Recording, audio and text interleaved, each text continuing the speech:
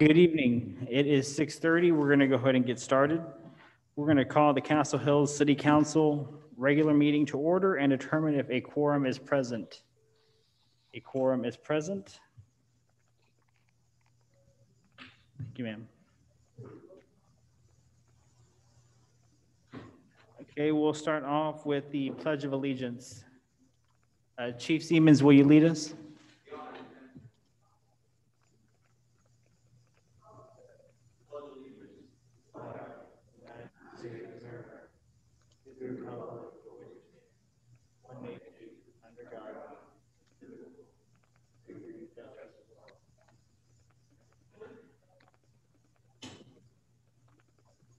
Thank you, Chief.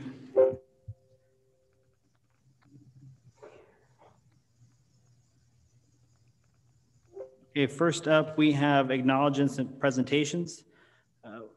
As you may have heard, Chief Siemens is going to be leaving us, moving on to bigger, maybe not necessarily better, but definitely bigger at Universal City. And while we're going to miss him, we wish him the best of success in his career, and hopefully he doesn't forget about us and comes back and visit us every once in a while.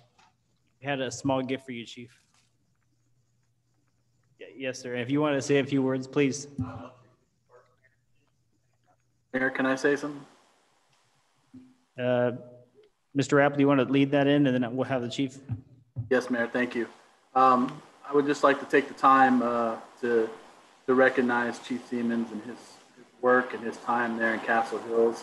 Kind of prepared something in writing. I just wanted to say that Chief Siemens has been an invaluable member to the leadership team with our organization and has made tremendous impact in elevating the police department during his time as police chief. As I mentioned, or I will mention, similar to the next item with Ms. Craig, Chief Siemens has raised the bar in the police department. I appreciate his professionalism and his dedication to law enforcement. At the City of Castle Hills, we've had some unprecedented challenges. However, he is a colleague and a friend.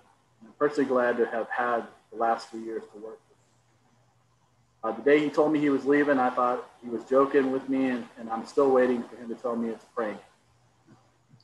I've worked with a number of police chiefs in my career, and Chief Siemens is one of the best. And I'm fortunate to have worked with him, and he's made me a better city manager during that time as well. So I appreciate it, Chief. Thank you, Mr. Rapley. Chief? Yes, sir. Thank you, Mayor, staff, council, and citizens. First, thank you, CM. I appreciate that. Thought you were trying to teach your daughter valuable principles about not lying, but I see you toss that out the window. Be careful doing that. That said, thank each and every one of you. I would ask one favor of you, council, that you don't forget where we came from. The dark times that we experienced here would have cratered a lesser city, and I don't want to harp on those, nor have we. I think we've moved on tremendously, but I ask that you don't forget them so that that we're not likely to relive them. I'm excited for Castle Hills' future. I really am. I feel good about where things are at now. Or I'll tell you a brief story, and I'm going to keep this super brief. I had job opportunities that were financially much more rewarding than the one I'm pursuing now. Back when we were in that turmoil in 2019, and there was no way I was going to leave this group back here or any of the staff here at Castle Hills under the auspice of looking like I might have ran out on something, and we were in it together. And that, I think, is something. All the adversity we have faced here has galvanized not only the city and the citizens and you folks, but this organization as a whole. I can speak firsthand, knowing 28 other chiefs in this area very intimately. Not another suburb has been through the adversity we've been through since in my tenure here since 2013. It doesn't exist in another suburb in Bexar County. I can't speak much further than that, but I'd be willing to debate with anybody the adversity that we've faced and not only faced but overcome, and are now obviously thriving after. So please don't forget it. I know we won't, and I like how we've handled it since and moved on. And I would ask that you give strong consideration to the internal candidates. Culture is what makes our department so special. It's nothing else. It sure as heck isn't myself or even my predecessor, who was so great, Chief Davis. What makes this thing special is the effort we put into hiring character people to be here. We exhaust all avenues and spend a tireless amount of time doing that, even to great pains internally when we're low or low staffed or something. We never compromise. But that culture is extremely fragile. I'm glad and I applaud going out. I wish we would have done that for my appointment. You never know when that gem's going to be there, but I know for certain that if you approve of the culture that you have now and the service that you have now, the can't miss is internal. It's a fragile thing. It doesn't take much to alter it, and before you know it, something's come undone and spiraled a little bit. So exercise caution there. I hope that I have an opportunity to be a part of that. It's been expressed to me that I will. The city manager is a good city manager. I know a little bit about him. I've had 6 or 7 in my tenure here. And we all have shortcomings. We're kidding ourselves if we don't recognize that. In fact, I often lament that one of my greatest strengths is knowing all of my weaknesses. And that's a laundry list. That's a difficult task. But it's an important one because then I can compensate for them. The city manager has been good for us, good for this city, good for the community, certainly good for the staff. It's been stability, that much needed stability. It's been deference where there should be deference to subject matter experts such as Louis over here or any of the other staff, finance, Nora, or myself or the other department heads. And that deference goes a long way in unifying and uniting an organization as well, especially when it's warranted.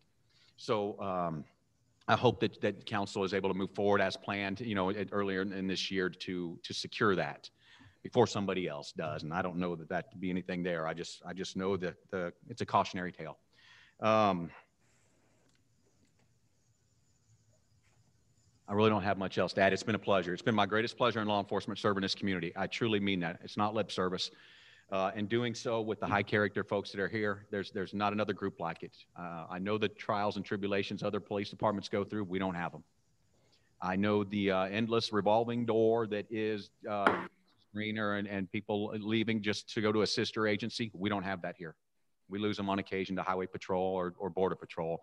And when I say on occasion, it's probably been 4 years since then. So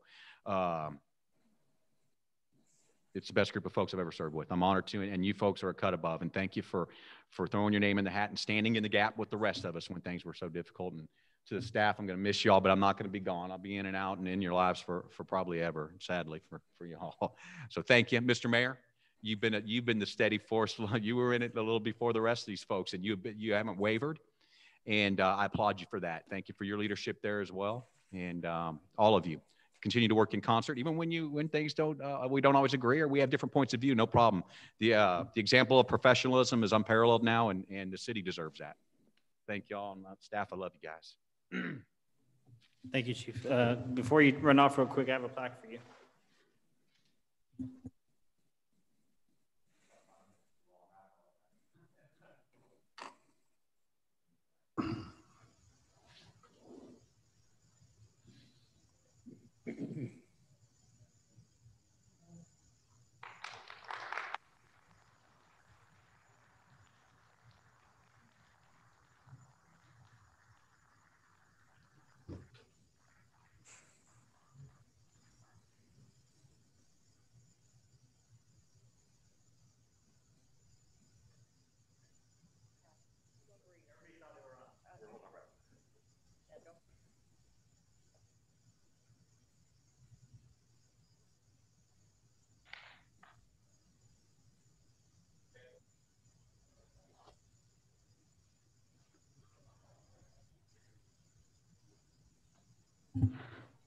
Okay, next up we have a recognition of our interim city secretary, Ms. Craig. As you may have known, Ms. Craig has been with us for much longer than any interim should be, but she was so good that we just couldn't find somebody that could replace her, and she's been with us for a while. We found that Ms. Craig, who's partially retired, right? Oh, you are retired. I didn't know. We found that Ms. Craig could do more for us than somebody that was full-time in some cases. So she was just been a huge asset to the city and always in a great mood and willing to help. So having hired a city secretary, we wanted to give her a bit of appreciation. Mr. Rapley. Thank you, Mayor. I just want to say a few words and recognize Ms. Craig for essentially elevating the bar. During my tenure here, we've had two permanent city secretaries two interim, and you know, when Ms. Craig was brought in October of 2019, you know, minutes were behind, Unicode was behind, record management needed a lot of work, but you know, over time, she definitely was able to catch us up on the minutes, start getting the Unicode in order, and you know, I can say at the time, you know, Ms. Craig was the right fit. I know that she was, again, retired, and we brought her in on the interim. But when she arrived, she fit right in. Like I said, it developed, improved. You know, the council meeting minutes at the time were way behind. So she put forward a process and was able to catch up, and phenomenal job to raise the bar. You know, December, I just want to acknowledge Mrs. Craig's award she's going in December. She received the award, the Legacy Scholarship by the Texas Municipal Clerks Association. Scholarship that recognizes retired city secretaries who continue to provide city services to cities on an interim basis. She was the first city secretary in Texas to receive the award. Later this month, she will receive her 5th recertification certificate from the University of North Texas through the Texas Municipal Clerks. Like I said, you know, her experience and professionalism has raised the bar there, and it's put the pieces in place for this particular area of the organization for years to come. And, you know, we did hire a permanent city secretary, but she's walking into a better place than was before Ms. Craig got there, and now she's taking care of everything. And I'm blessed to have had her. And Ms. Craig, I just want to say thank you. Ms. Craig, we have a little something for you as well, if you'd like to say anything.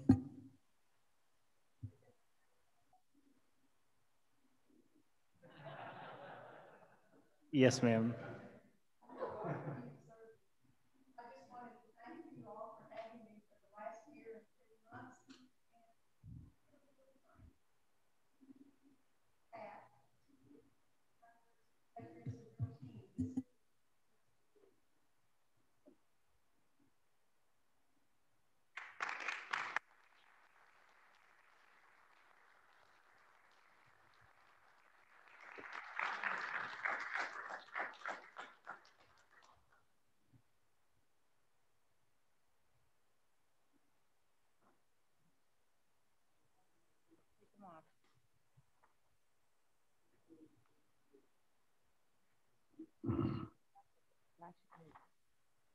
Yeah, there you go. Yeah.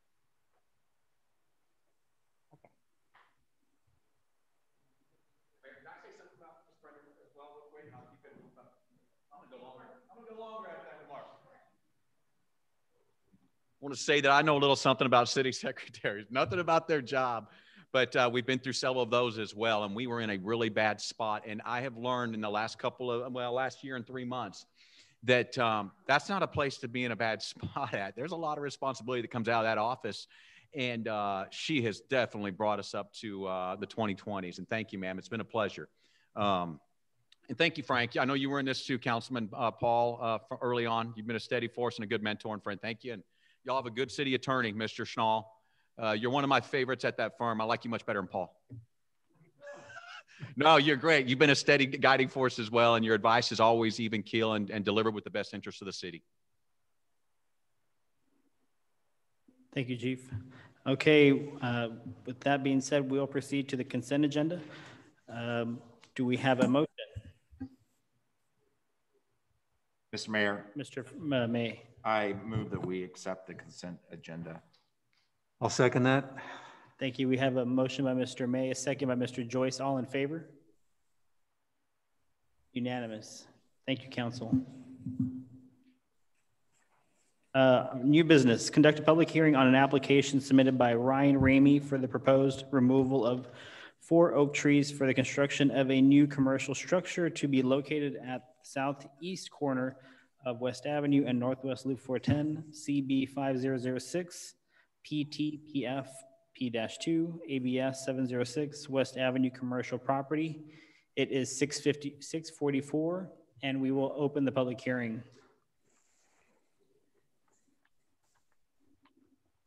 We have one person signed up for item number 1. Mr. Leek, you want to wait till the agenda item? Yeah. Okay. And Mr. Edens as well? Okay. Okay, if there's nobody, we will go ahead and close the public hearing at 6:45.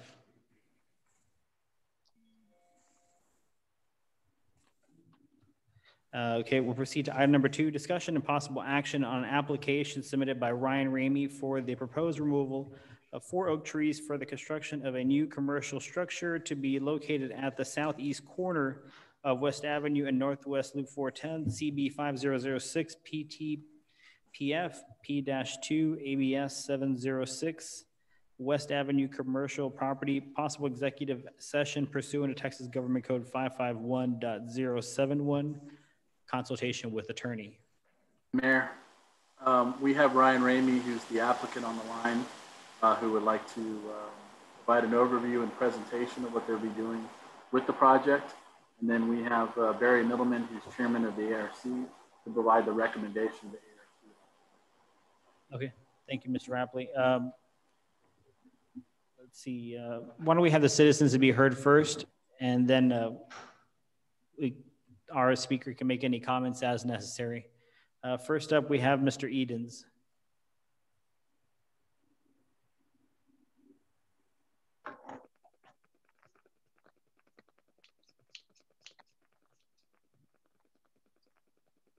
My name is Charles Edens, and I'm here as a consultant to the property owners. I signed up to speak in case there was any questions or answer or make responses to any things that individuals might have.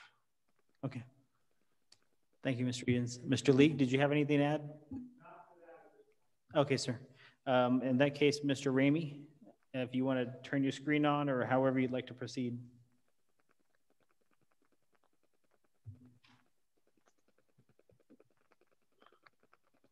Great. Hello, everybody. My name is Ryan Ramey. I'm calling in here from Portland, Oregon. I'm here with a developer, Coal Valley Partners, who hopes to build this project. I'm having trouble with my video, but can you hear me okay? Yes, sir. Yes, sir. Great.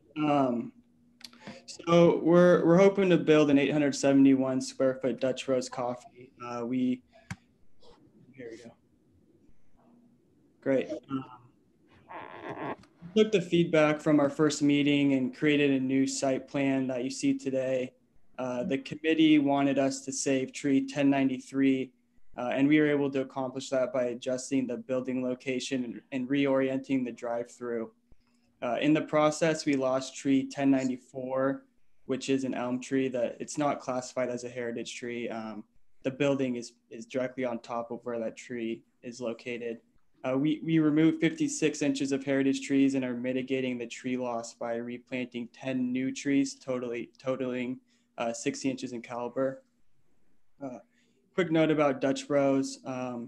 They will hire 50 people for this new store and do upwards of $2 million in sales.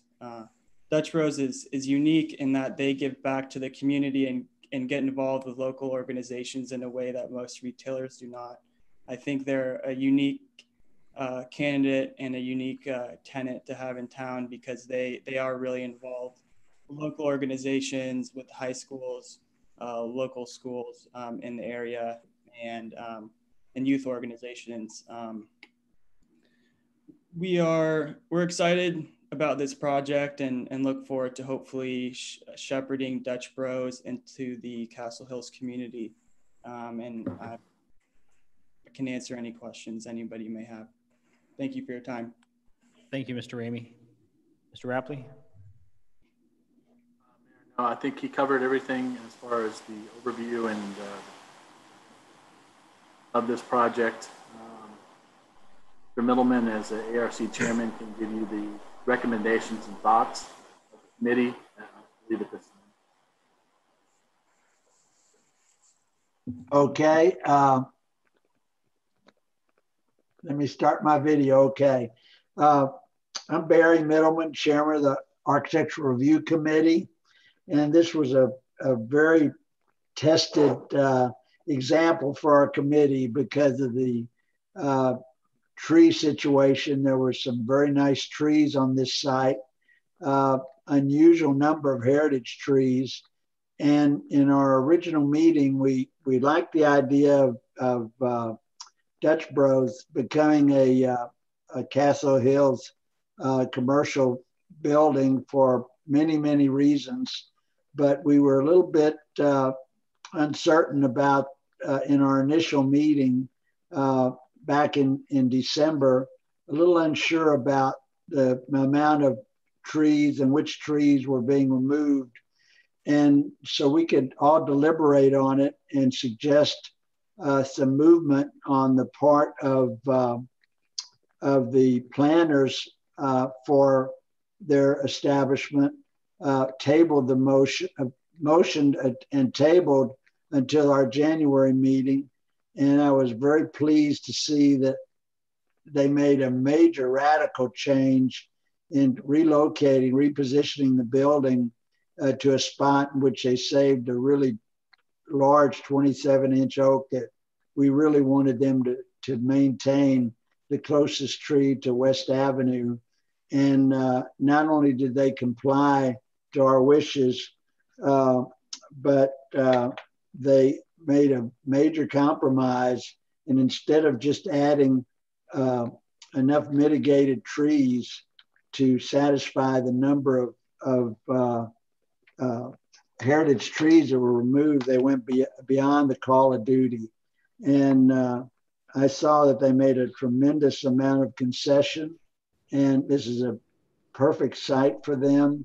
And we pretty much as a whole approved this, not the development itself, but the tree preservation plan at this stage one on a 4-to-1 count. And we're very pleased and are welcome Mr. Ramey, and are privileged to be their first location in the city of San Antonio. And that's the conclusions of our committee. I'll answer any questions as well, as I'm sure Mr. Ramey will. Thank you. Thank you, Mr. Middleman. Mr. Rapley? No, Mayor, I think that concludes everything from our perspective on staff.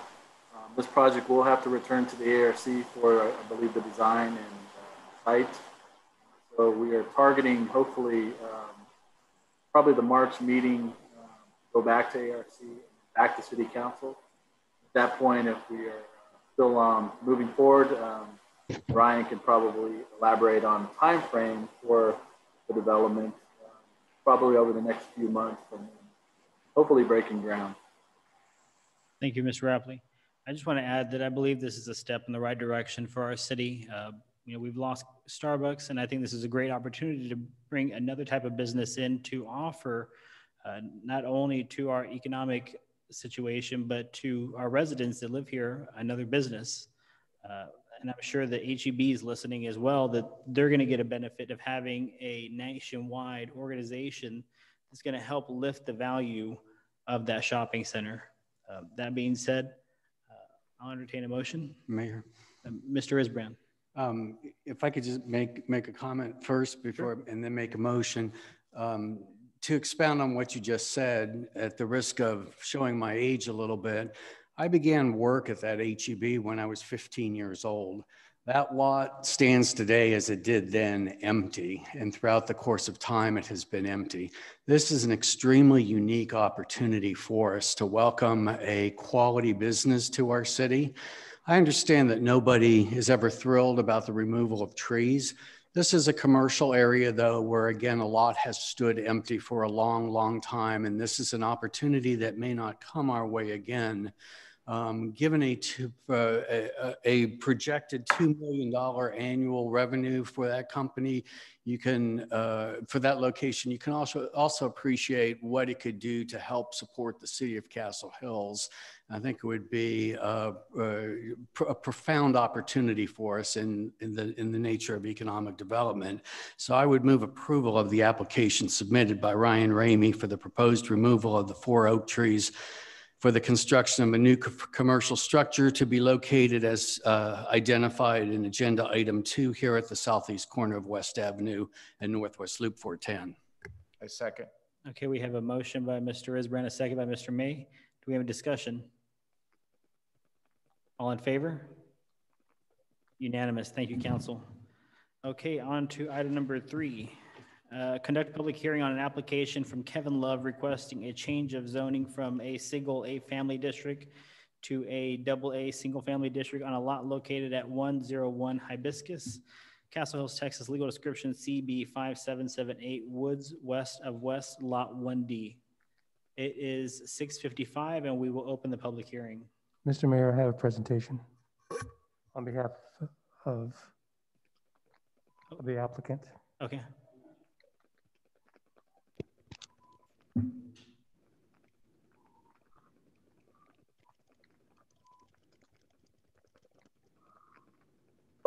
Mr. Zamaron, if you want to get that uploaded, and then we'll do the public hearing right now so that we can get feedback from anybody that would like to speak, and then Mr. Lewis will have you come up on the next item. All right, so I'm going to speak as a citizen first. Okay, if you want to speak during the public hearing as a citizen. Then I'll do the presentation. Yes, sir. Basically, as a citizen, having gone through the zoning commission protocol, I found some problems, and I think that you, as city council members, are all in possession of the letter that I sent in. Have you had a chance to read it and review it? Okay. Because somewhere along the way, and understand, this isn't a matter of winning or losing. I am basically employed or a consultant for the Stallion Group to try to find the best use of the land at 101 Hibiscus. As a citizen, having gone through the situation with the Zoning Commission, I have, through the years, I've been doing this for 40 years, been before many commissions, boards, city councils, and I've never quite seen what I saw in this particular situation. I mean, it started with, I don't know whether city staff had not given the information to the Zoning Commission from the replat that we had looked at that had all sorts of information in it, like tree surveys and stormwater, studies, all the things that some of the citizens and some of the commissioners during the proceedings with trying to determine whether they should give me a yay or nay, they didn't have, or they didn't read, including the appraisal that was done by Blair Stouffer. They acted as if they'd never seen or heard about that either, or possibly didn't read it. So my first situation is that we need to have full disclosure of information. Tonight, I asked city staff, and don't get me wrong, I think Lewis and Ryan are absolutely fantastic, and I know that they're very, very busy. But I asked to find out what city council had as far as information for the meeting tonight. And I never got an answer on that. So I don't even know what you guys have. I ask you, I know you have the letter and what have you, but I don't know if you have any of the plating information. In the recommendations that were made, zoning and the replatting process are totally two different animals. And somewhere along the way, Zoning Commission, I think, got kind of wrapped up in maybe needing to know the platting of this project. I'm going to read you some of their quotes. You have them, but I'm going to read them for the rest of everybody else, because the bottom line is that this is a process. I like the process to be done in a way that there would be no one who feels walking away that no one had any information on it. The third thing I have in my letter is that there's a disregard for the professionalness of an appraiser by the name of Blair Stouffer. He heard the video and he's written you guys a letter. I know that you've seen it. I'm going to read an excerpt of that when I give my presentation. And the final thing is I've never gone before a city council board, anybody ever, to try to get something changed or have something done without questions. And there was a lot of concern as to what was going on, a lot of ambiguity, but not a single question was asked of me as the applicant. And I found that disturbing. And it also found it suspicious because it seemed like there was a predetermined outcome of the meeting to begin with. Not saying there was, but not being asked a question or having any discussion back and forth left me feeling like there was nothing that was to be determined that night. But I'm going to just say that there was one of the commissioners said, after he moved, that the council recommend the application be denied.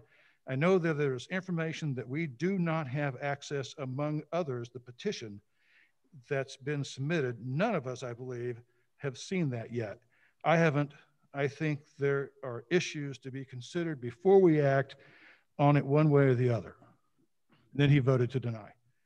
To go on, there's a number of issues, and note that the problems with the appraiser that Mr. Lewis cites did not appear when I was available for questioning.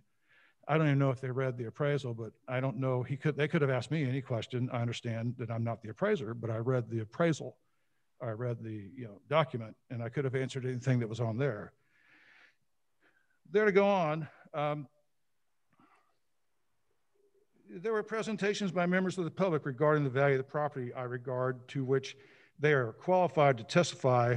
Mr. Martinez in particular indicates you have a $200,000 loss in property value based on the appraisal that Mr. Lewis offered, and that's worth consideration. And he voted to deny. The last thing, in fact, we don't have any diagrams of the sewer or any that would be required for the property to be platted this way. And problems other than that, the application we have before us really purports to be kind of a plat application rather than just an application for changing zoning. I think that before the city makes a decision on how it would rule on the thing in the end, I think that a plat should be proposed so that the city can look and see how the property is really going to be used. Based on that, in the moment, my recommendation would be that we form a recommendation to deny the application. These are quotes. And all I'm saying is that the things that I'm complaining about resulted in decisions being made without information. Finally, one of the commissioners said, I had a problem looking at the drawing. One, I couldn't read dimensions on the lot on this stuff. But it appeared to me that there's 5 lots, 200 feet frontage. Given an average of 40 feet apiece, that doesn't fit. And again, he voted to deny. And all this information and all these ambiguities were all available from city staff or from the applicant. So the whole process I find to be, I don't want to say unprofessional, but it was very, very disappointing as a citizen of this Castle Hills that we would have decisions being made of that magnitude with information being missing and overstepping boundaries of doing zoning or doing replatting. Thank you for your time. Do we have anybody? Well, there's nobody else signed up for the public hearing. Is there anybody else? Okay. Just come on up. Whichever way you'd like. Ms. Ackley, you can come first.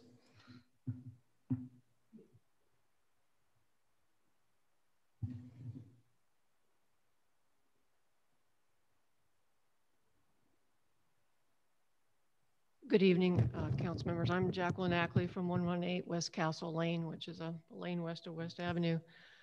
I was at the meeting that Mr. Lewis references. I still have their minutes and all the attachments which were downloadable from the computer for that meeting. I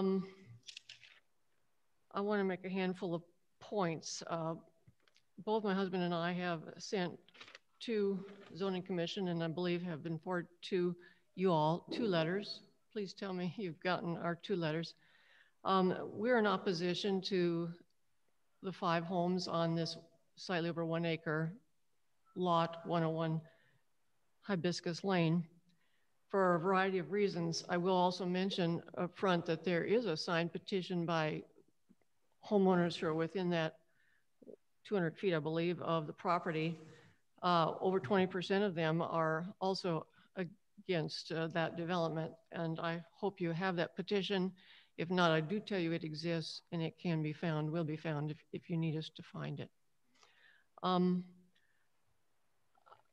sort of along Mr. Lewis's lines, and I mentioned this at the Zoning Commission, the Zoning Commission's own note to applicants, a standard form, tells what things must be turned into Zoning Commission to be considered.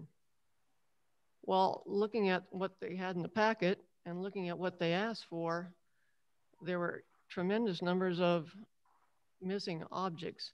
I referenced specifically numbers 4, 5, and 8, which number 4 is the main one to me at this point, the means of ingress and egress to public streets and adjacent properties. In other words, where's the driveways? How do they get in and out of these 5 homes nestled on 1 acre?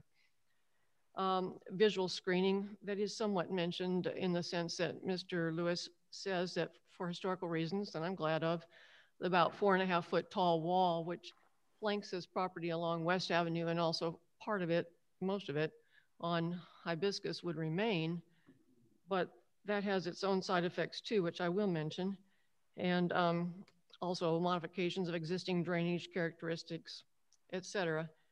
None of this was in the packet given to Zoning Commission meeting. My point here is they were asking for a zoning change from Zone A to AA. And it seems to me that's cart before the horse, that you would change the zoning before you know exactly what's going to go on that property. Because once you change the zoning, well, that's done. Then it's a mad rush to fit what could fit that zoning on that property. Changing from Zone A to Zone AA is a very huge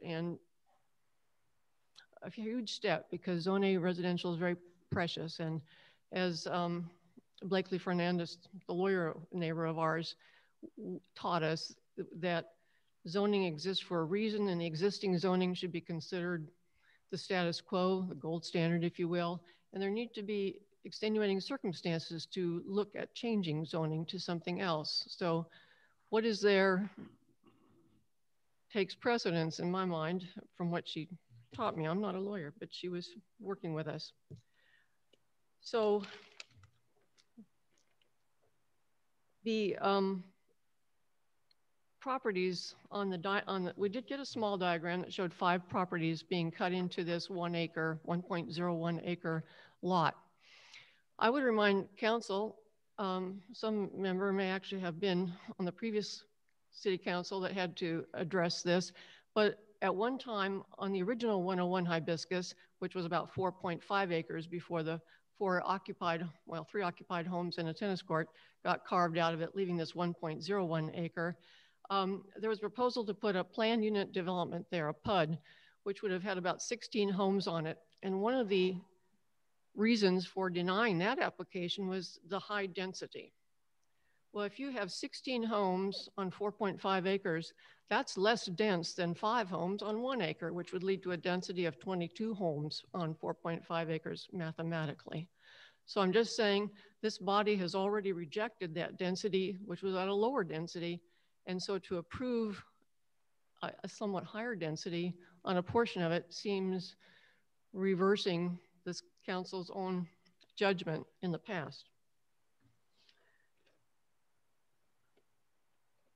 I'm concerned too that the lane that this is on, Hibiscus Lane, like most of the lanes in West Avenue, is only about 19.5 to 20 feet wide.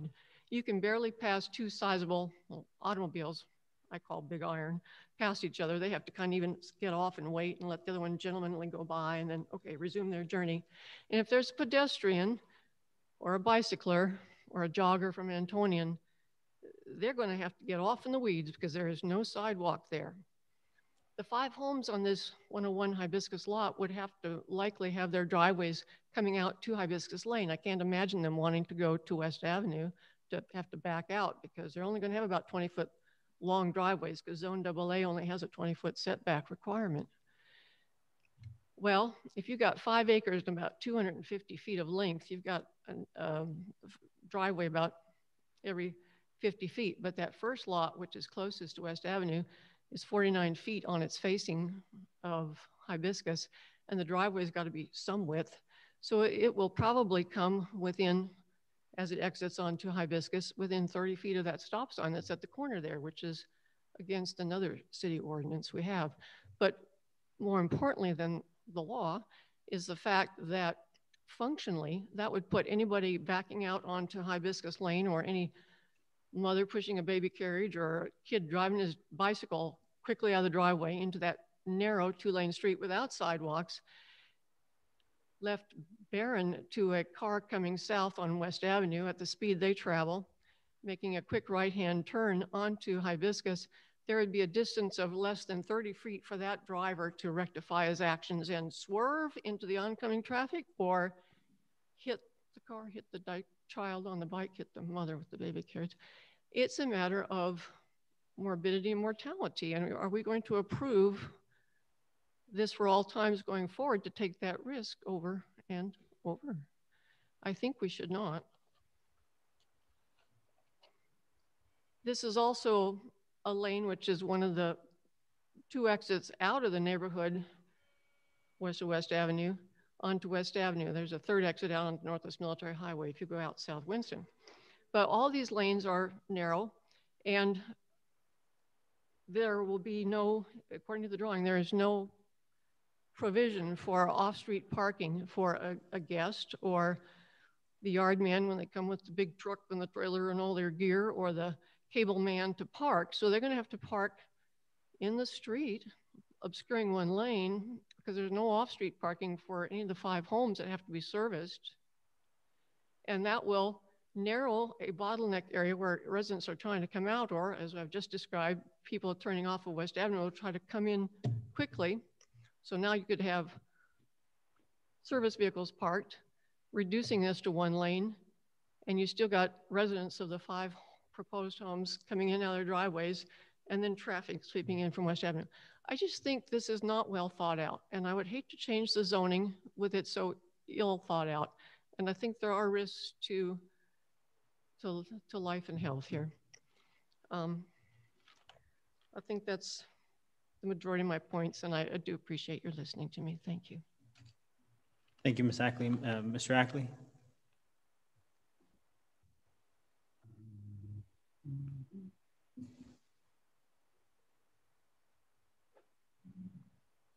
Thank you, Mayor and Council. I think Jackie has elucidated what we feel are many of the safety issues involved with this, including traffic and the parking. And just point out to you in the letters that we sent to you, we had an indication of the relevant municipal ordinances on this, which doesn't allow off-street parking. So you have to have a street wide enough to accommodate the parking that's on there. So it'd be in violation of that for, like Jackie said, the serviceman or anybody that's coming there. And plus, with the short driveways, you'd have to back it out. I'd just like to delve a little bit on some of the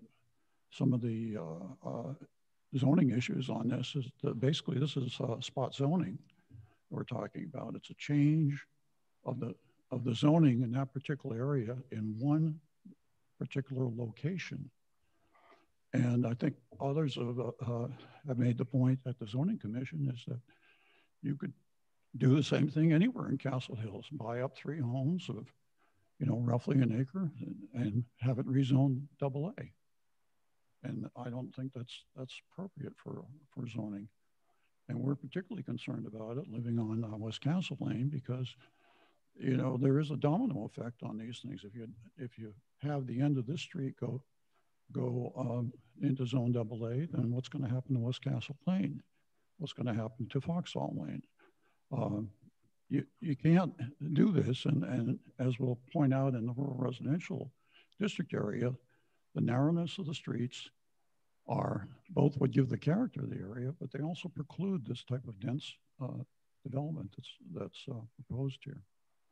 And I'll just conclude on that, as I think Jackie has raised most of the parking and safety issues that we've had. Thank you. Thank you, sir. Mr. Bella?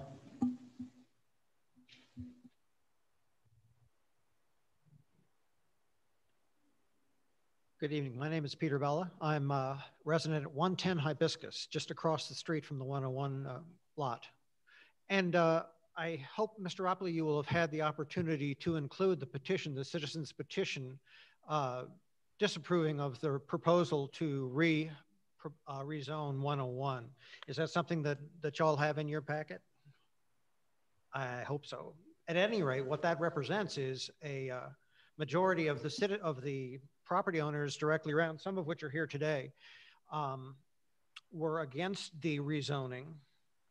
And I believe that with the denial of the rezoning proposal through the zoning commission itself, given the collection of signatures against the proposal, I believe that requires in fact, Mr. Schnall, a supermajority of this body to overturn that zoning commission's denial. Is that, at any rate, again, once again, less than that legality in question, the idea of the proposed, the petition signed by the citizens in denial of this request would seem to me to underscore the concept that it is not something that we want to see in our area. During one of the several public hearings we had, I believe it was Commissioner Bueller who mentioned that even though there might be consideration of the PUD that is farther down West Avenue between Hibiscus and Foxhall Lanes on the west side of West Avenue,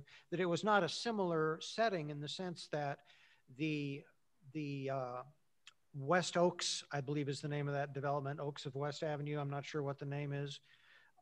That property development had an ingress and an egress, a circular ingress and egress. And even if you look at the heading, the northernmost, I guess you could say, ingress, it's basically a split entryway. That is, there's a lane separation for vehicles going north on West Avenue and for vehicles going south, so that was not, it was not an apt comparison to think in terms of that PUD and what would be developed on Hibiscus, which is, just as Ms. Ackley said, a very narrow lane. So with those thoughts in mind, I would continue to hold my position of not being in favor of this rezoning proposal. Thank you very much. Thank you, Mr. Bella. And do we have anybody else that'd like to speak? Okay. Yes.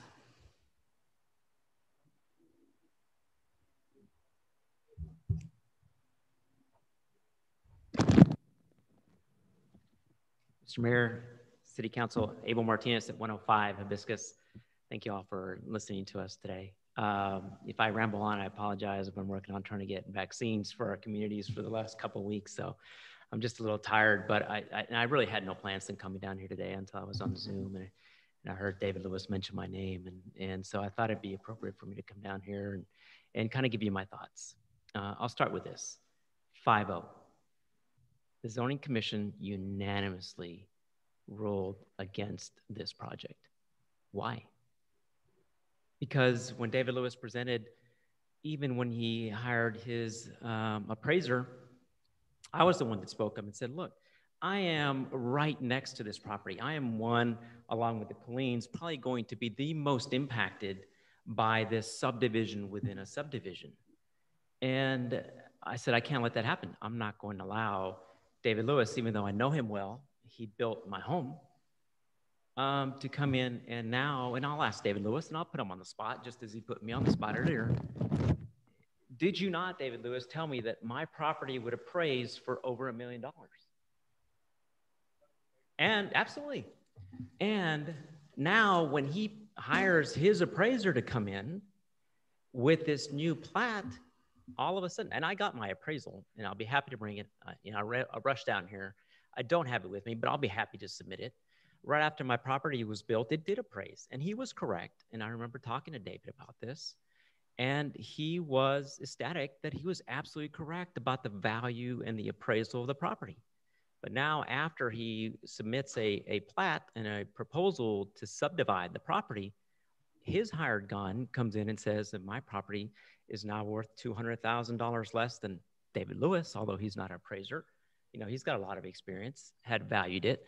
And the initial appraisal right after the property was built came back.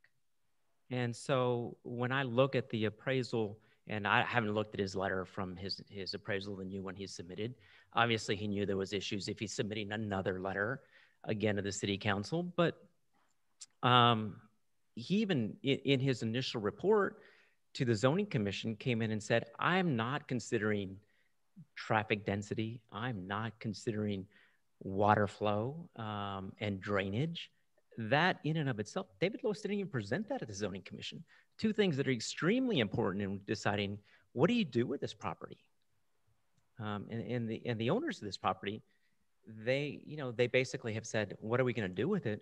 They could outright sell it. They've had cash offers for this property, not at the amount that they want, but they've gotten cash offers. So it could easily be sold and rebuilt as a home, but they've decided not to do that because it's a matter of dollars for them, which, I understand, but it's not a valid reason to go in and build a subdivision within a subdivision simply to try to make profit when you submit plans that really don't address the big issues. And what the zoning commission looked at, and rightfully so, was in protecting the health and safety of the community, which is their responsibility. He didn't provide anything to establish, and in fact, the neighbors did show that it's not going to promote health and safety. In fact, it'll be dangerous because of the property. That intersection is really busy, and if you put 5 homes in that intersection, it's going to be extremely busy. The street is so narrow that you can't really have cars coming out of that corner and then cars driving in. So you're talking about, the safety of the folks there. And I think there was one point where one of the neighbors brought in, and David Lewis referred to this, was traffic lights and headlights. And I was flat out honest with the commission. I said, the only lights I'm worried about are the ones that are going to end up in my yard because there's an accident. And so what the zoning commission did, and rightfully so, and I'm a little appalled that David Lewis would come in and attack the city manager and the staff who worked really hard on this.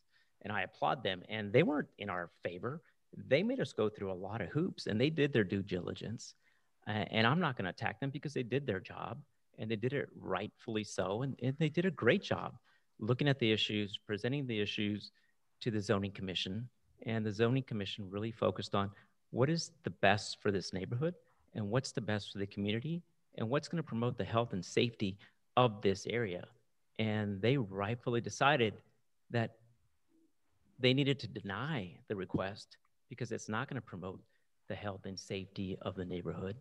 And when I asked the city council today to do the same thing, promote the health and safety of the neighborhood and promote the health and safety of the community. And I'll end just the same way I finished. It was 5-0. It was clear that this was not a project that the zoning commission wanted to look at and consider because the evidence before them was very, very clear that this was not in the best interest of the community. It was not in the best interest of the neighborhood. It was not in the best interest of those people that are walking in the area with narrow streets, no sidewalks. And when they looked at Antonian and the kids that run through there, they said, this is not going to promote the health and safety of the city, the neighbors, the school, or anybody in this neighborhood. So again, I'll leave it as I started. It was clear to the zoning commission, and they voted 5-0 to deny. And I request the city council to do the same thing. Thank you. Thank you, sir. Yes, please.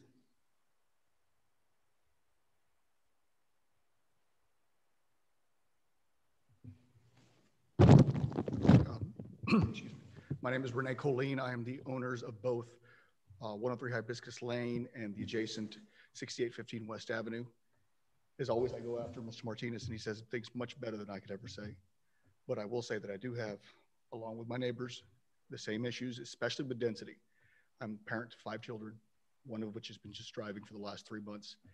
And one of that Hibiscus area is very, very tough for a driver that's been driving for a long time. And I worry for my daughter and for my other kids that are going to start driving here before long. It's just too dense. It's a treacherous intersection, and it just scares my wife and I to death. Beyond that, sometimes ditto is the best thing to say, and I will say thank you, folks. Thank you, sir. Now, if we don't have anybody else, we will move on to the next section. Closing the public hearing at 7:24. Moving on to item number 4, discussion of possible action on recommendation from the Zoning Commission on an application from Kevin Love requesting a change of zoning from a single-family district to a AA single-family district on a lot located at 101 Hibiscus, Castle Hills, Texas. Legal description CB 5778, Woods west of West, Lot 1D.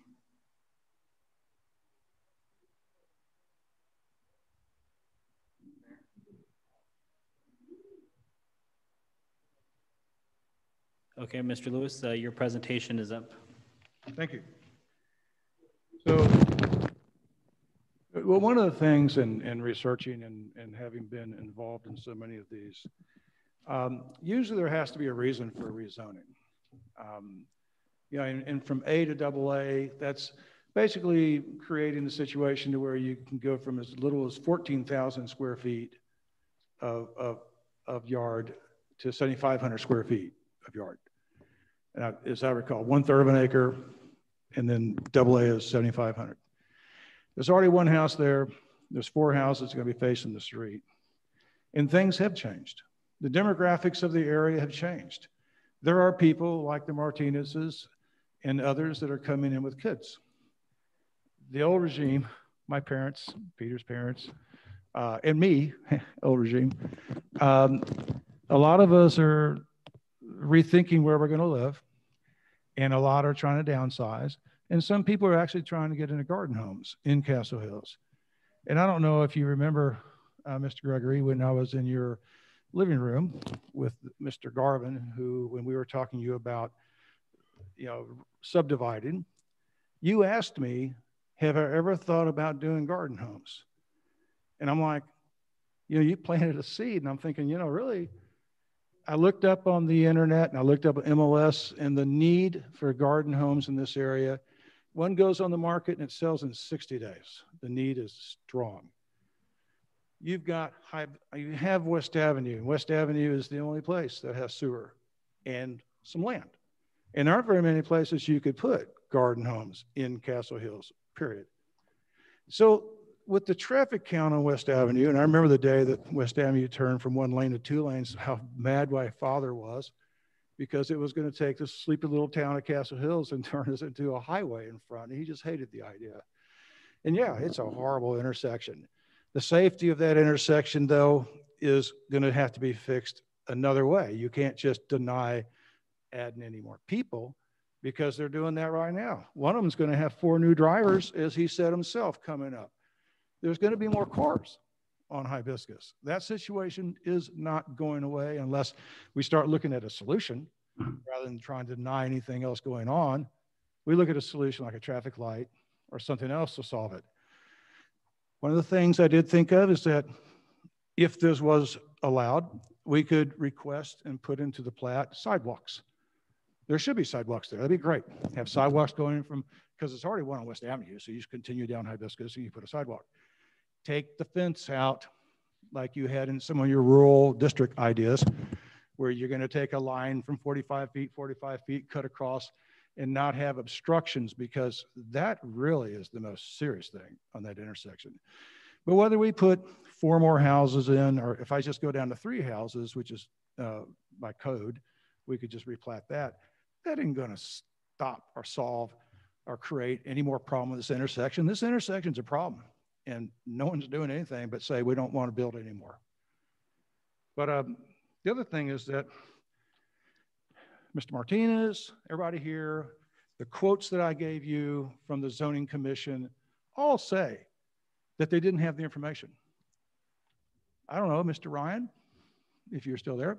Hey, Ryan, do you have a replat application that shows stormwater studies, tree surveys, and all the things that they're asking for, a full plat showing you exactly what the lot's going to look like? We have that. I don't know where it went, but I'm really a little bit tired of being told I didn't present the information that I needed to present to everybody to make this decision, because I did. And so that's one of my reasons why I'm angry and complained earlier, is because one of the reasons why it's being denied, if you look back and read the notes, I transcribed the notes. And the decisions that were being made were, I don't have enough information. We don't have enough information to even make a decision, yet they made a decision. And 2 of them said that. So yeah, there's a problem. There's a problem on West Avenue. There's a problem with 101 Hibiscus because something's going to happen to it. And someday on spot zoning, and just to give you an idea, because I'm also kind of tired about hearing about spot zoning. The problem is that to have spot zoning, to put garden homes somewhere, you have to have sewer, period. You have to. I'll show you the slide in a second. I mapped the sewers out, and the only sewer that you could ever do it with is on West Avenue. So you can't go down Foxhall, buy 3 lots and have garden homes. You can't do it. But everybody keeps saying spot zoning, this is spot zoning. Well, across the street was a commercial establishment. And the definition of spot zoning is, off the internet and from people who are involved in zoning, the process of singling out a small parcel of land for a use classification totally different from that of the surrounding area. A to AA is not totally different. It's residential, there's commercial across the street, and if you go down West Avenue, you'll find, and you can go ahead and go to my next slide if you would, you'll find there's other subdivisions already. I marked that for you. You may not be able to see it. It doesn't come up. Does it come up on your screen? Okay. So if you're going down and there's the white, I put it upside down, I apologize. That's the location of the lot we're looking at. And then right across the street, you have a tremendous amount of commercial. Down the street towards Military, you have a small community on Danny Lane, a church or school right behind it. Then you got West Oaks, and then you got the other subdivision, the small lots right off of that. This is not spot zoning. Spot zoning also, and this is the reason why not having a master plan causes so much grief with anybody who wants to develop anything and citizens who don't want anything developed. Perhaps the most important criteria of determining spot zoning is the extent to which the disputed zoning is consistent with the municipality's comprehensive plan. Well, what do you say? What are you going to do with West Avenue? I'm just curious. It's got sewer, it has a traffic count that is a state highway, and yet we're taking these little areas and we're saying no to this one, yes to this one, no to this one, yes to this one. We have a need for garden homes. We have no place to put them. This is a perfect infield opportunity to do that. And no one wants to do it. And I'm just going to say that as far as the driveways are concerned, I built in Alma Heights. They have the same problem. I could restrict garages to the very back of the lot, which I was going to do anyway, because who wants to see 20 feet of a house, which garage? No one wants to. So you put the garages in the back and you end up with 100 linear feet of driveway. Lots of parking spots. And I hate to say, as I drive down Hibiscus right now with the 2 or 3 new homes, there's off-street parking every night. And, you know, they just park on the city easement and people still can get by the little 19-foot wide lane, of which they want for the rural district, but they don't want in case someone wants to do any developing. Then it's charming. Anyway, I'm sorry, I'm getting a little bit off, but the spot zoning compatibility, the things that the zoning commission turned it down for are clear. I gave you the quotes. I didn't make those quotes up. Those are the quotes. And as far as the valuations, I wouldn't have brought this up, but since it was brought up again, which I wish it hadn't been, I want to read you the letter that you have in your book to Ryan. I never pronounced this right. Rapelier. Help me out on that one. Mr. David Lewis provided me with a transcript via YouTube of the meeting regarding the rezoning of 101 Hibiscus. I was alarmed by the comments made by Mr. Martinez, which I find to be slanderous, relating to me personally. I am due a retraction for the comments that he quoted at the meeting concerning the report I submitted to Mr. Lewis, as no discussion or mention of any exact property value was noted. My report is attached here too. It clearly reflects there are no comments relating to specific value was noted or ever noted by my report. My scope of work was clearly to determine only the highest and best use of the subject land parcel and to form an opinion as to if the development into townhomes would adversely affect property values in the area. It is alarming that one reputation can be tainted and slandered in the manner in which this happened, and the Castle Hills Board should be well aware that his comments were erroneous and inaccurate as to the claims he made against me. I am in no way disclosed any value in my consultation letter or ever appraised this residence. It would be a clear violation of ethics to disclose his or anyone's market value without permission to do so. Thus, his comments relating to the same are slanderous and untrue. And again, a retraction of the accusation needs to be forthcoming to your board and to me personally. I am totally unaware of where he got his figures from, as it was not me or from my report. My reputation speaks for itself. I stand behind my findings that no detriment to property values in this area would result from an attractive townhomes project like Mr. Lewis would build. I get to these meetings, zoning meetings, board meetings, all these meetings, and all this information comes up. Things that are slanted, not true. And I don't mean that anybody was trying to slander anybody, but I can tell you right now that Mr. Stouffer's a little bit peeved when he looked at the zoning videos and watched it. It really upset him because he's one of the most respected appraisers there is in this city, period, bar none. Anyway, all I'm saying is that no one's going to want progress. No one wants anything to be done with West Avenue. I guess no one's going to want garden homes anywhere because there's no place to put it. If you go to the next slide for me. If you look at that slide, you're going to see in blue the only properties that I know of in Castle Hills. There's some on South Winston, and that would take bringing sewer down to it. But those that you see in blue are the only ones that have any possibility of sewer in any kind of smaller density. And understand this high density you're talking about is 80% of Alamo Heights. And I know no one moved here to live in Alamo Heights, but this is the first lot off of West Avenue. And as you walk down the street from there, it's going to affect the canopy of trees. It's not going to affect the ambience of walking down Foxhall. It's not going to get people in Antonian because they run down Foxhall and up Winston. All these things that we're worried about. This isn't going to cause those to happen. So I just want you to think about the city, think about your master plan, and I really appreciate, if nothing else tonight, that you postpone your decision and look into what happened at the Zoning Commission, because what happened there was bad information, overstepping zoning protocols, and going into the technical aspects of a plat, which is not what's supposed to be happening at that zoning meeting. I appreciate you listening to me, and I hope you'll at least postpone and find out what happened. Thank you for your time. Thank you, Mr. Lewis. Mr. Rapley. Mr. Rapley, you need to take your mute off. All right, Mayor.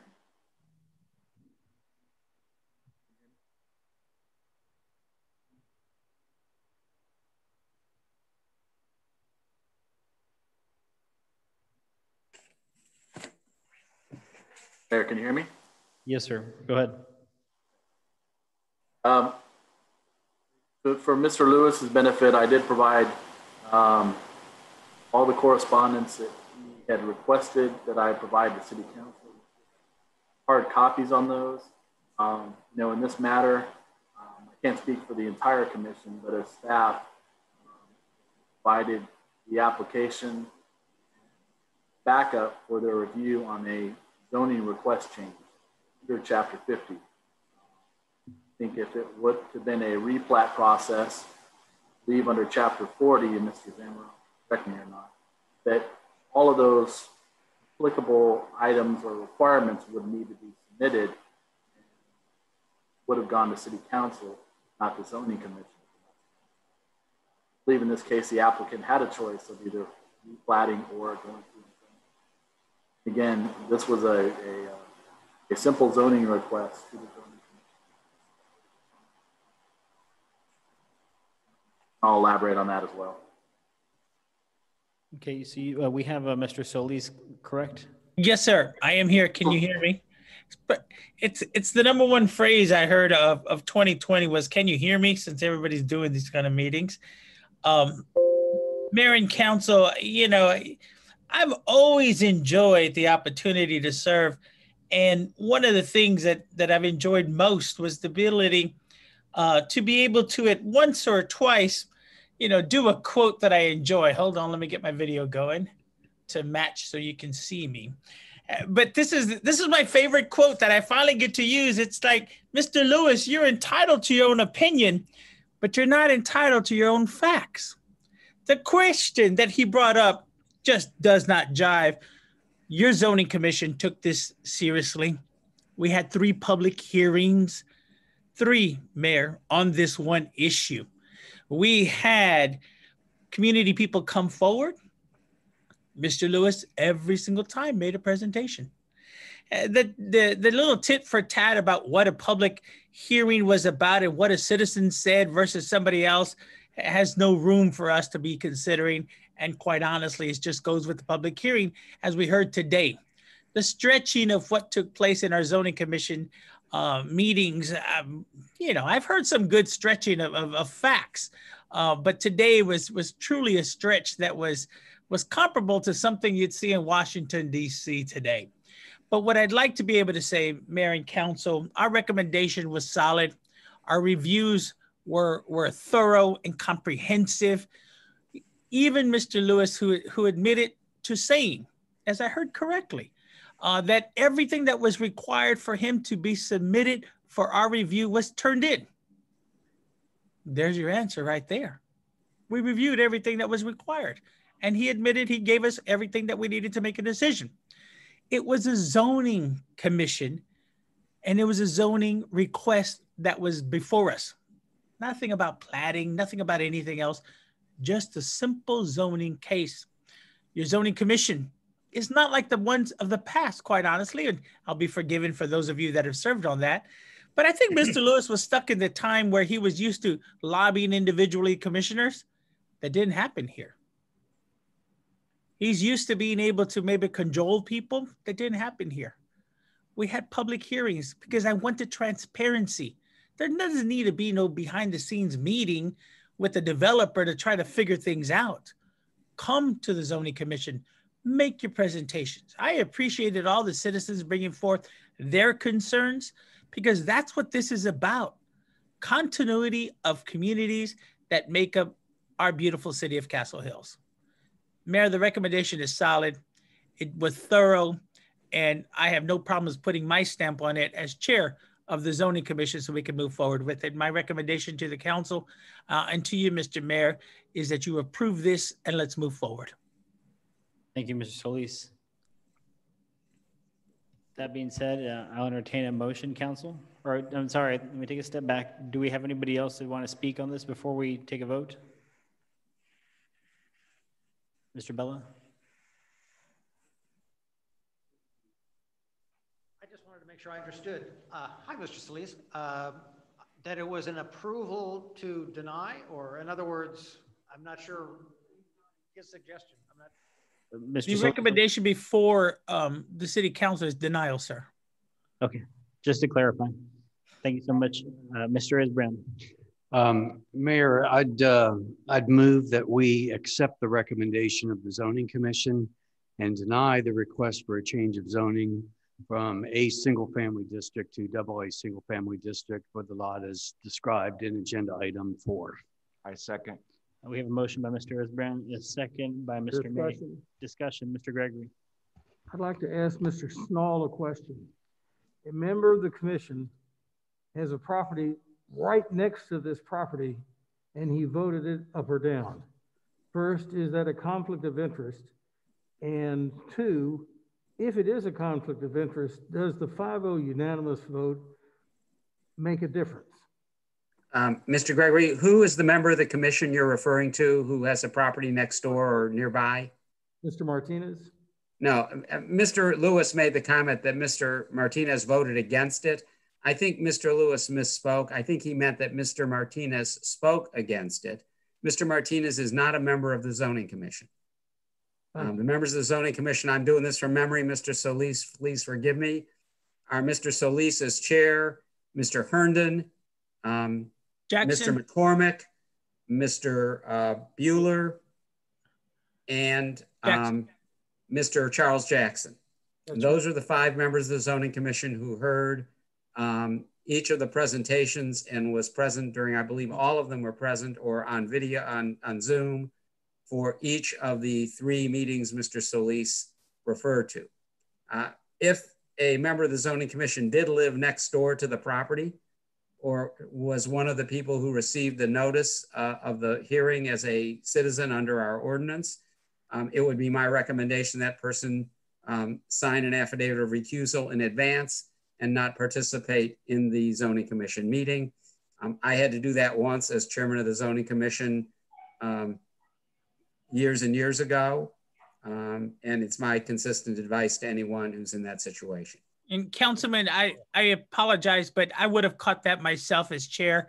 If anybody has a potential conflict of interest, we would have addressed it at the start. So it would not come before you without that due diligence between Mark, myself. It's our jobs to make sure that there are no conflicts of interest with the recommendation that comes before you, sir.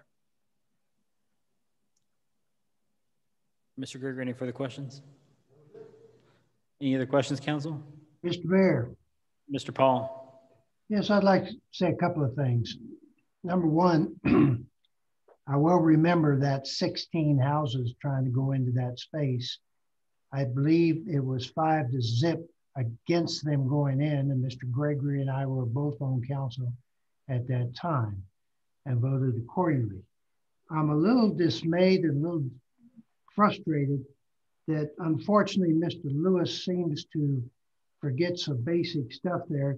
Like Mr. Solis said, I listened to all 3 of the meetings at the different times because I want to learn what's going on, especially since I'm in and out of the city on a temporary basis.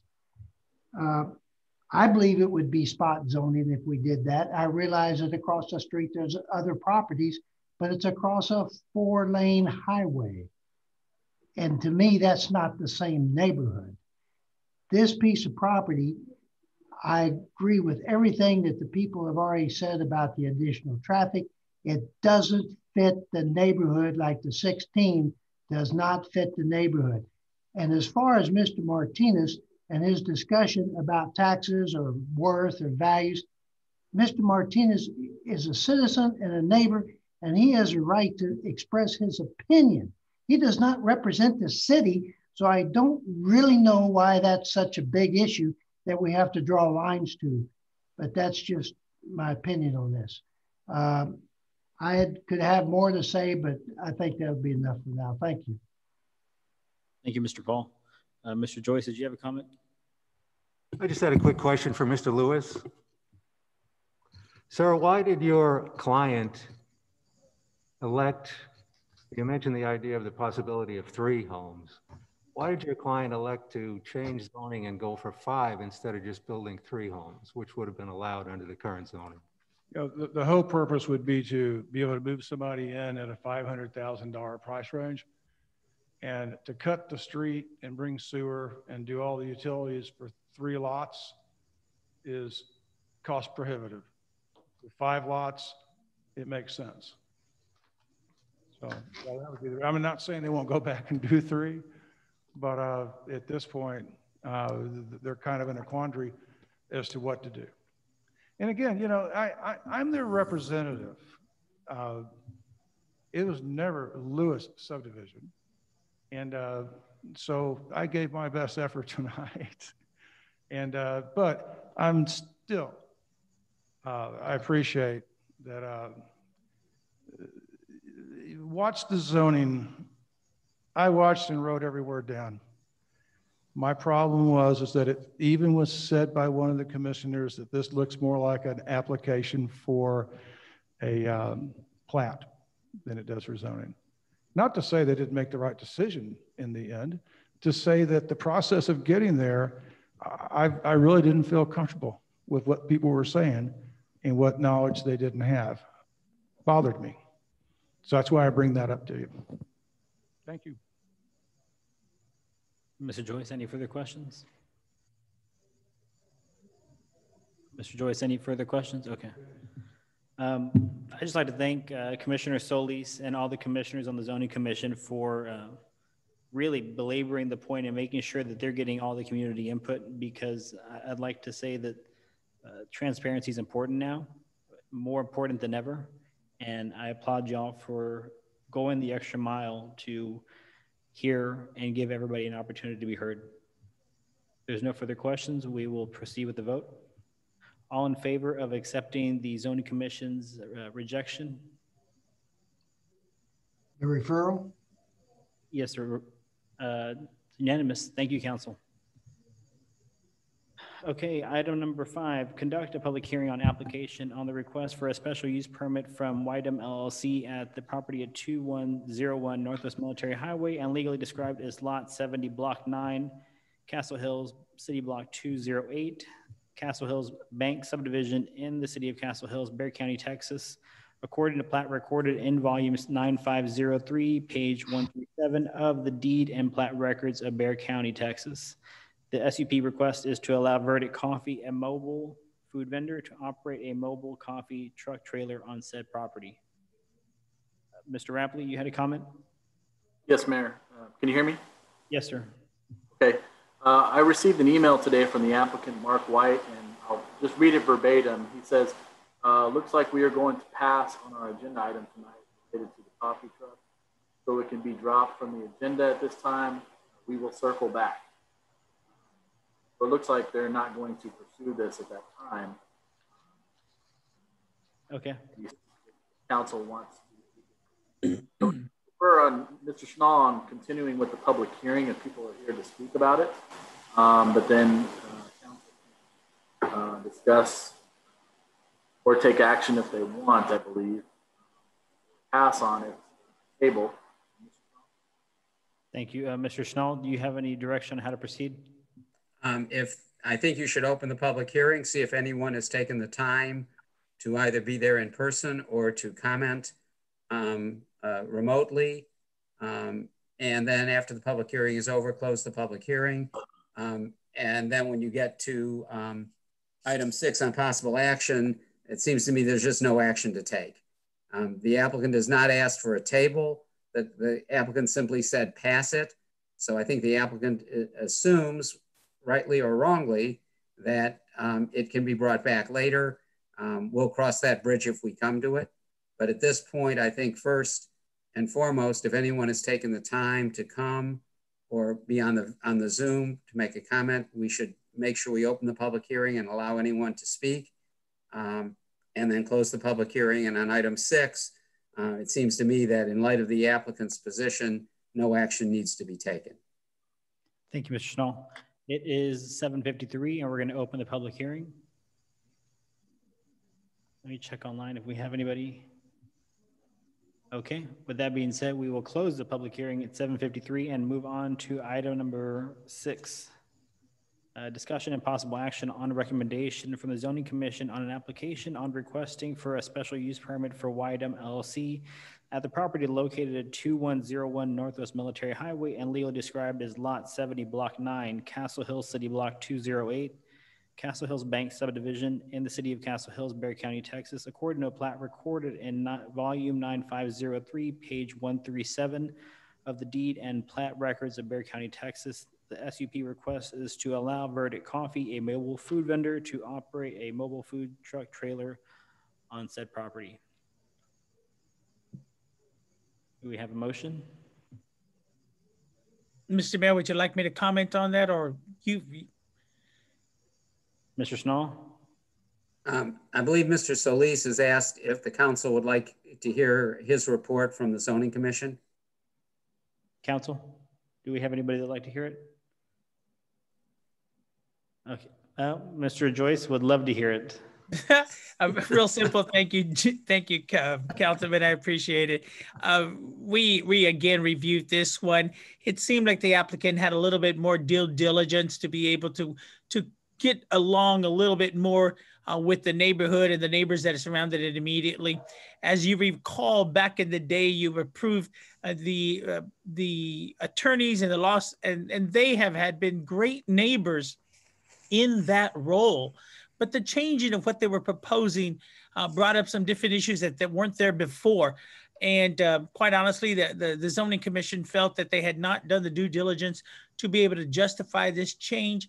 The neighbors were, of course, not happy because it goes to what we have always talked about. Zoning is about continuity and the preservation of what is there today without disruption. So therefore, once again, the Zoning Commission was very decisive in denial of the application. Thank you. Thank you, Mr. Solis. If there's no questions for Mr. Solis, we will proceed to item number 7 with no action on item number 6.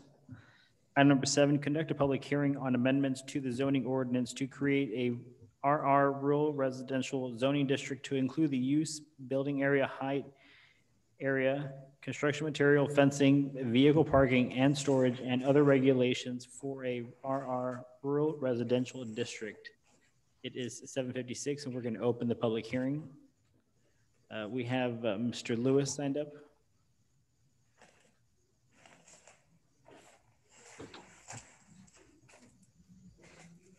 You guys probably get tired of hearing from me. Last time I, at the zoning meeting, said anything about the idea of a rural district, I had taken all 120 properties that are west of West. And what they had is some preliminary numbers of setbacks and square footages and size of lots and what have you. When someone said earlier that it's like putting the cart before the horse when you want to try to get a zoning change, and yet they want to know how long the driveway is and how big the house and what it's going to look like before you get the zoning change. When I suggested anything about some of the ideas that they were coming up with as far as restrictions, they tried, at one time they tried to cut me off, and thank you for the city attorney saying that I had the right to be able to ask these questions. But I was involved in the residential guidelines with Alamo Heights when they were running across a similar thing in the cottage area, and they're having a hard time trying to figure out how many square feet and things like that. Really need to know, I mean, first off, whether we need to have a rural district or not is, to my mind, kind of questionable. And the one thing I would like to know for sure is that even though you grandfather, so you don't have an acre, or you don't have, you're within 10 feet of your neighbor's house, or whatever you're going to have as far as setbacks. Almost every time that I've dealt with this, you have to go before a variance committee. And now all of a sudden, when you're trying to add your casita or whatever you're adding, you have to go before the Board of Adjustments, which takes a supermajority to be able to pass. And I've gone before lots of Board of Adjustments. And what has happened to me in the past is that it's turned into more like an architectural review. Citizens will come and say, well, I don't want a window there because I might be able to see you. Well, I want this tree here saved, I want you to move your house.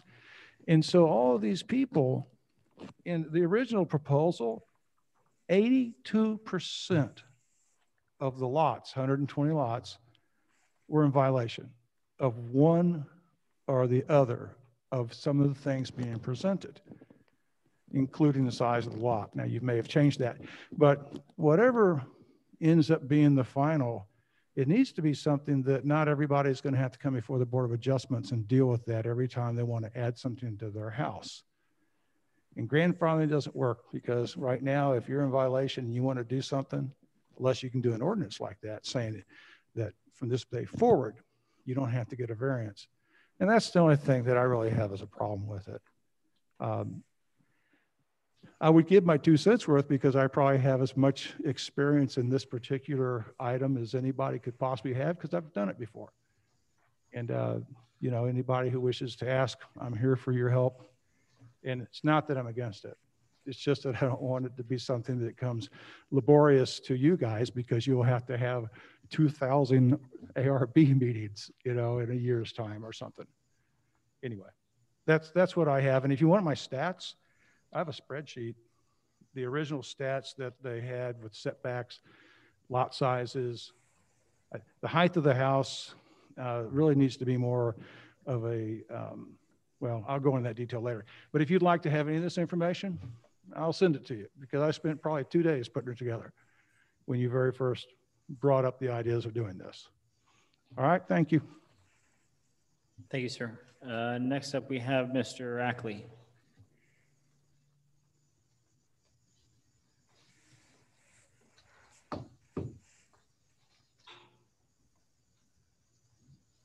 Thank you, Mayor and Council.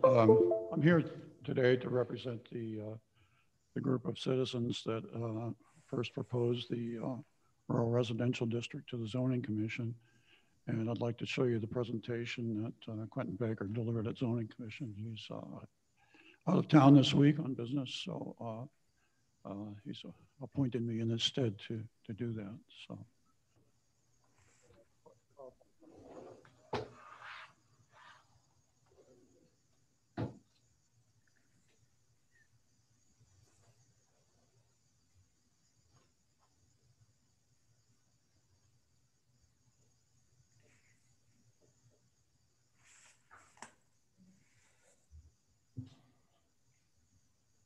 So this was the citizens group presentation.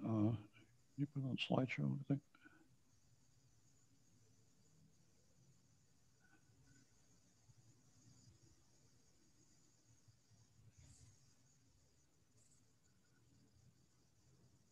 You come up on slideshow, I think. Just can you click on that? Yeah, thank you.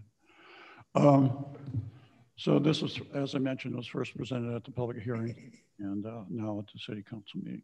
Next slide, please. The presentation participants at that time, including several that are here tonight, are listed here: Quentin Baker, myself, Peter Bell, Jackie, Terry Worth, Ava Martinez, and Wayne Carter. Next. We had discussed the aesthetics of this proposed rural residential area at the first public hearing.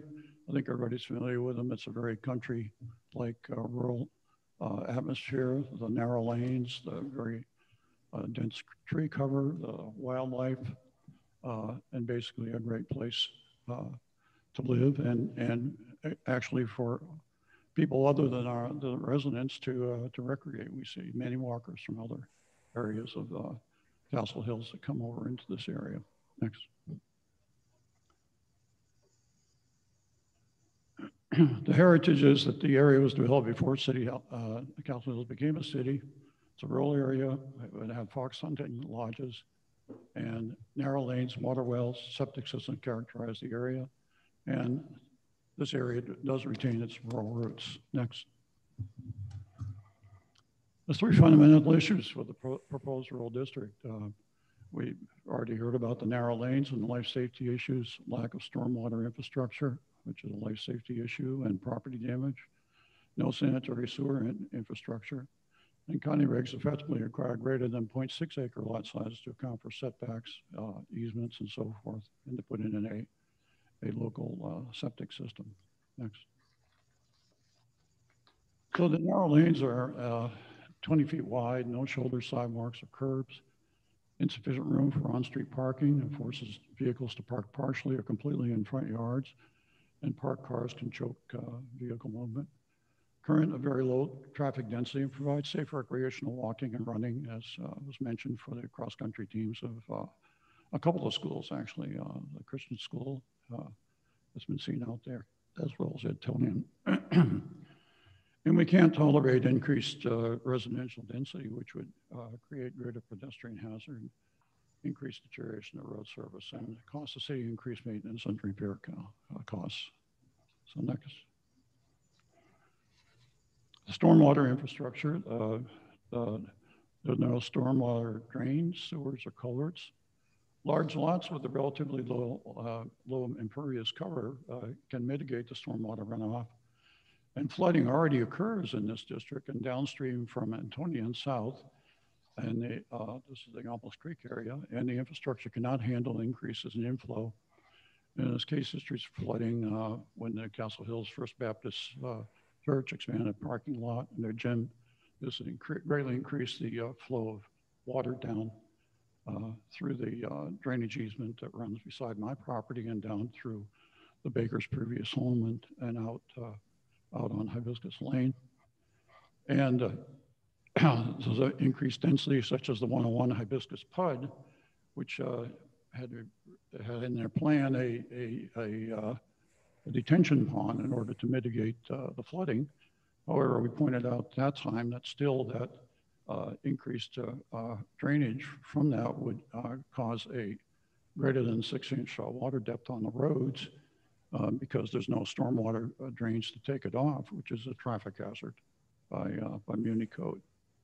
The denser housing requires the city to bear the high cost to add stormwater infrastructure if they possibly wanted to develop this area.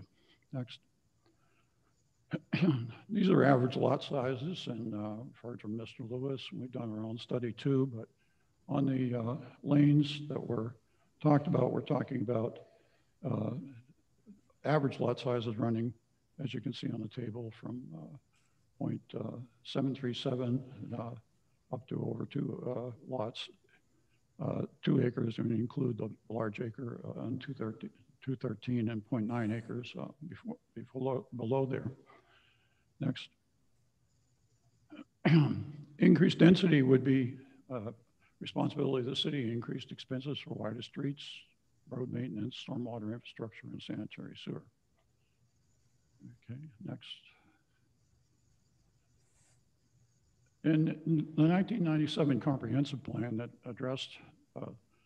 now addresses the proposed rural district, is recommended that replatting of multi-acre lots be restricted, resulting in lot size no less than 1 acre, no rezoning to multifamily, and the southwest zone is floodplain to the railroad tracks and should be left in its natural state.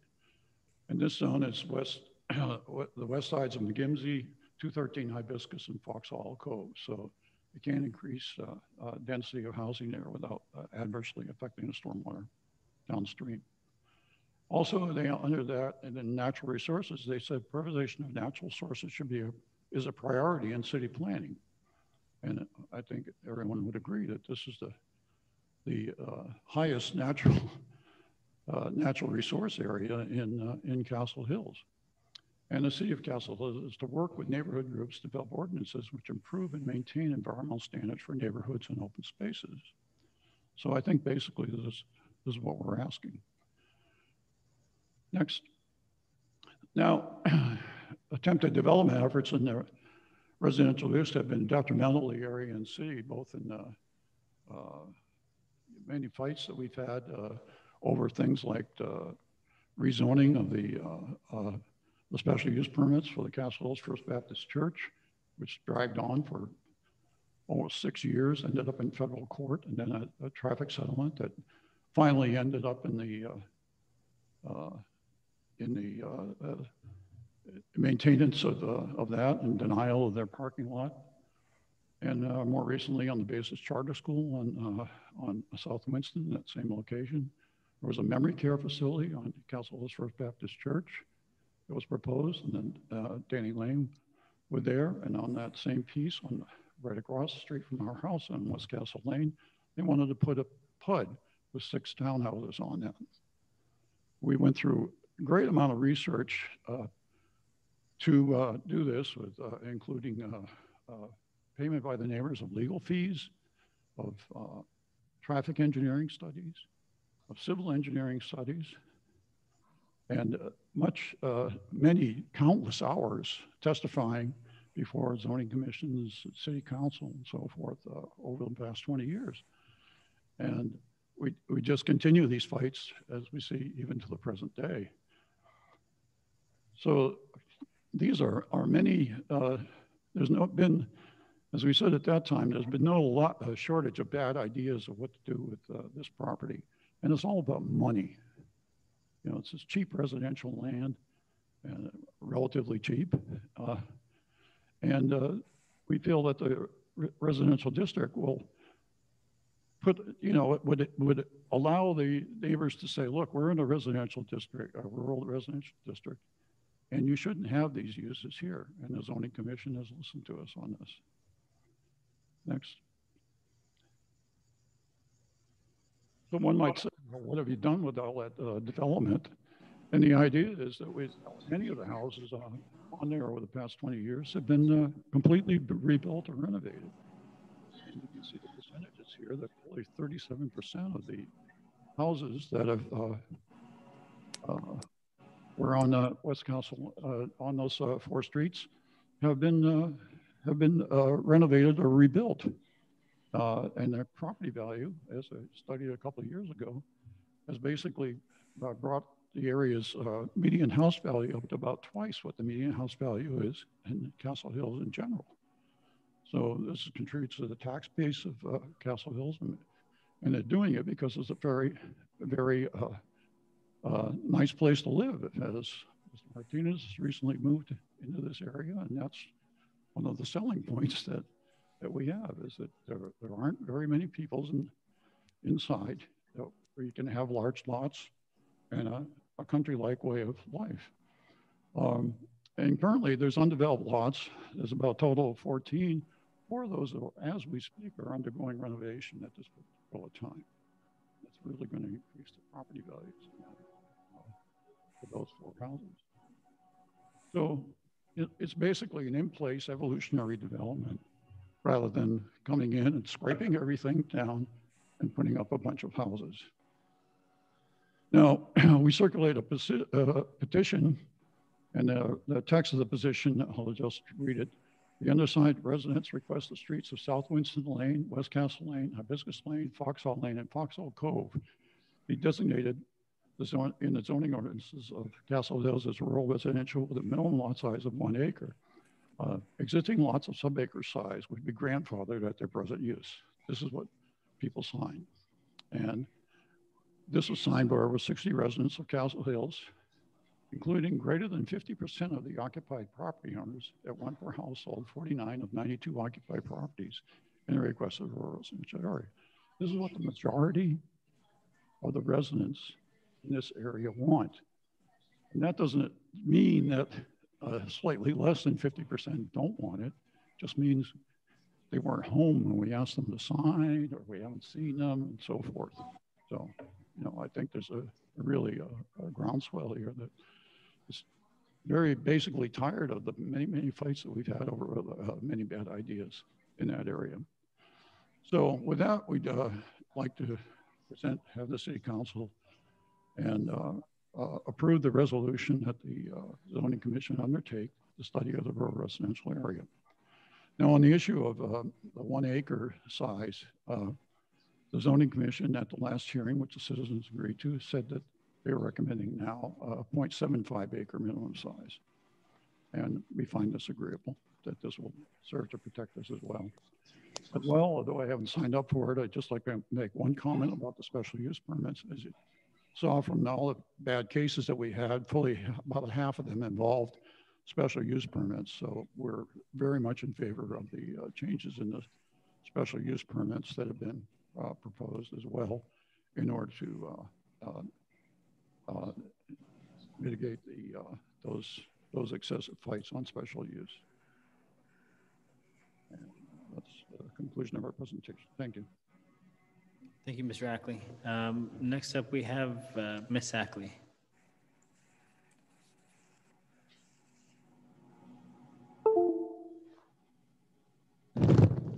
Good evening again. I'm Jacqueline Ackley at 118 West Castle Lane. Stephen's been thorough. He had the materials to present that Quentin Baker helped collate, as well as others in our neighborhood. I just want to kind of summarize and cap a few things. This area west of West Avenue, involving the lanes Stephen named, probably developed as a happy accident of history. Because this was originally a rural area outside the city limits of San Antonio, and people had a few little hunting lodges out there. Not too many people came. There was no need for wide roads. The density was low, so that runoff from big storms could be absorbed by the extensive green space surrounding the smaller homes that were there. And there was certainly no need for sanitary sewer. Septic tanks were the norm.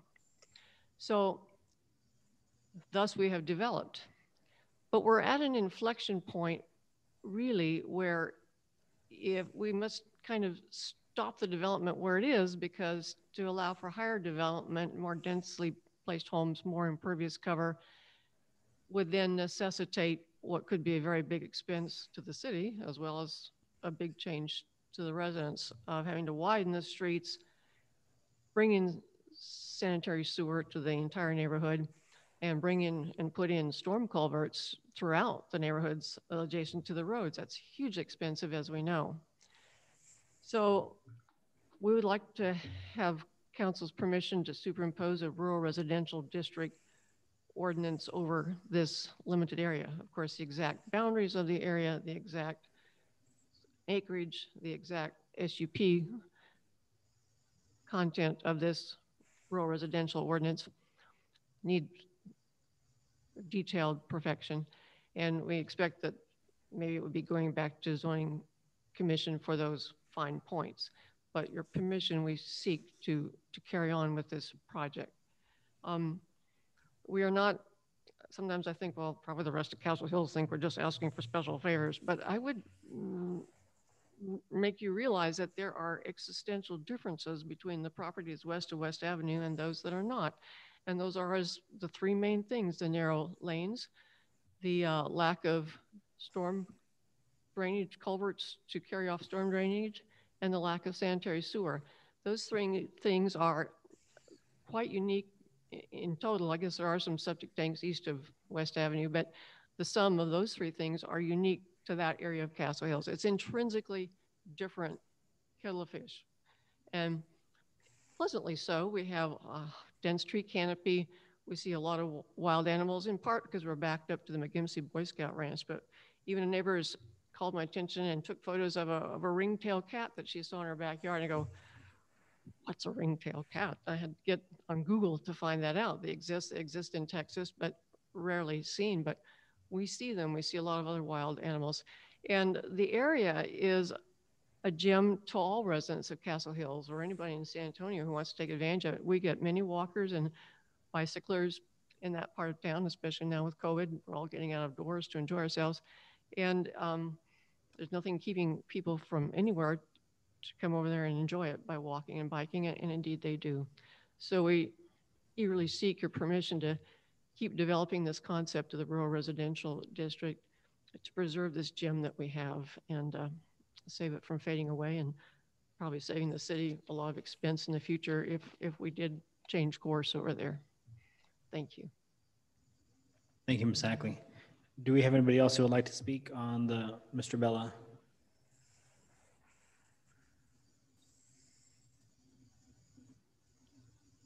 Council, I'm still Peter Bella. I still live at 110. I'm not moving. But thank you again for your considerations tonight. Simply enough,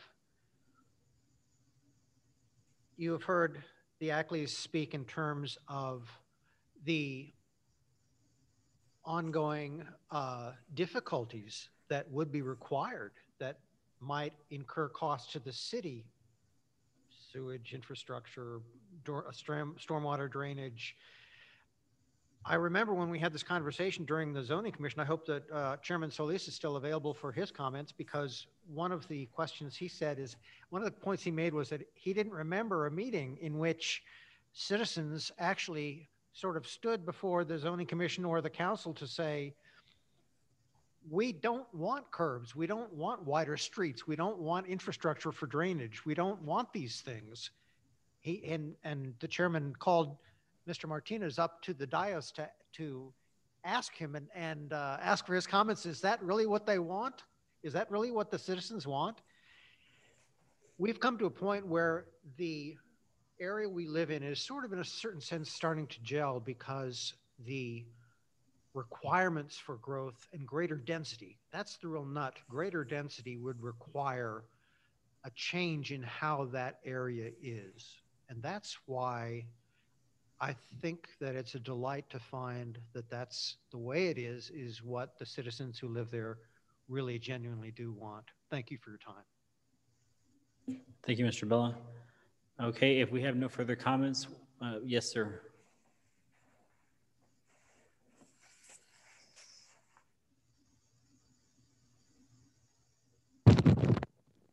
Council, I would just ask the council to approve the recommendation, and really just for clarity, and I know that our city attorney and Chairman Solis will correct me just so that I don't get another unfounded accusation of slander, but really what I think is before the city council is whether or not basically to send this back for consideration to the zoning commission.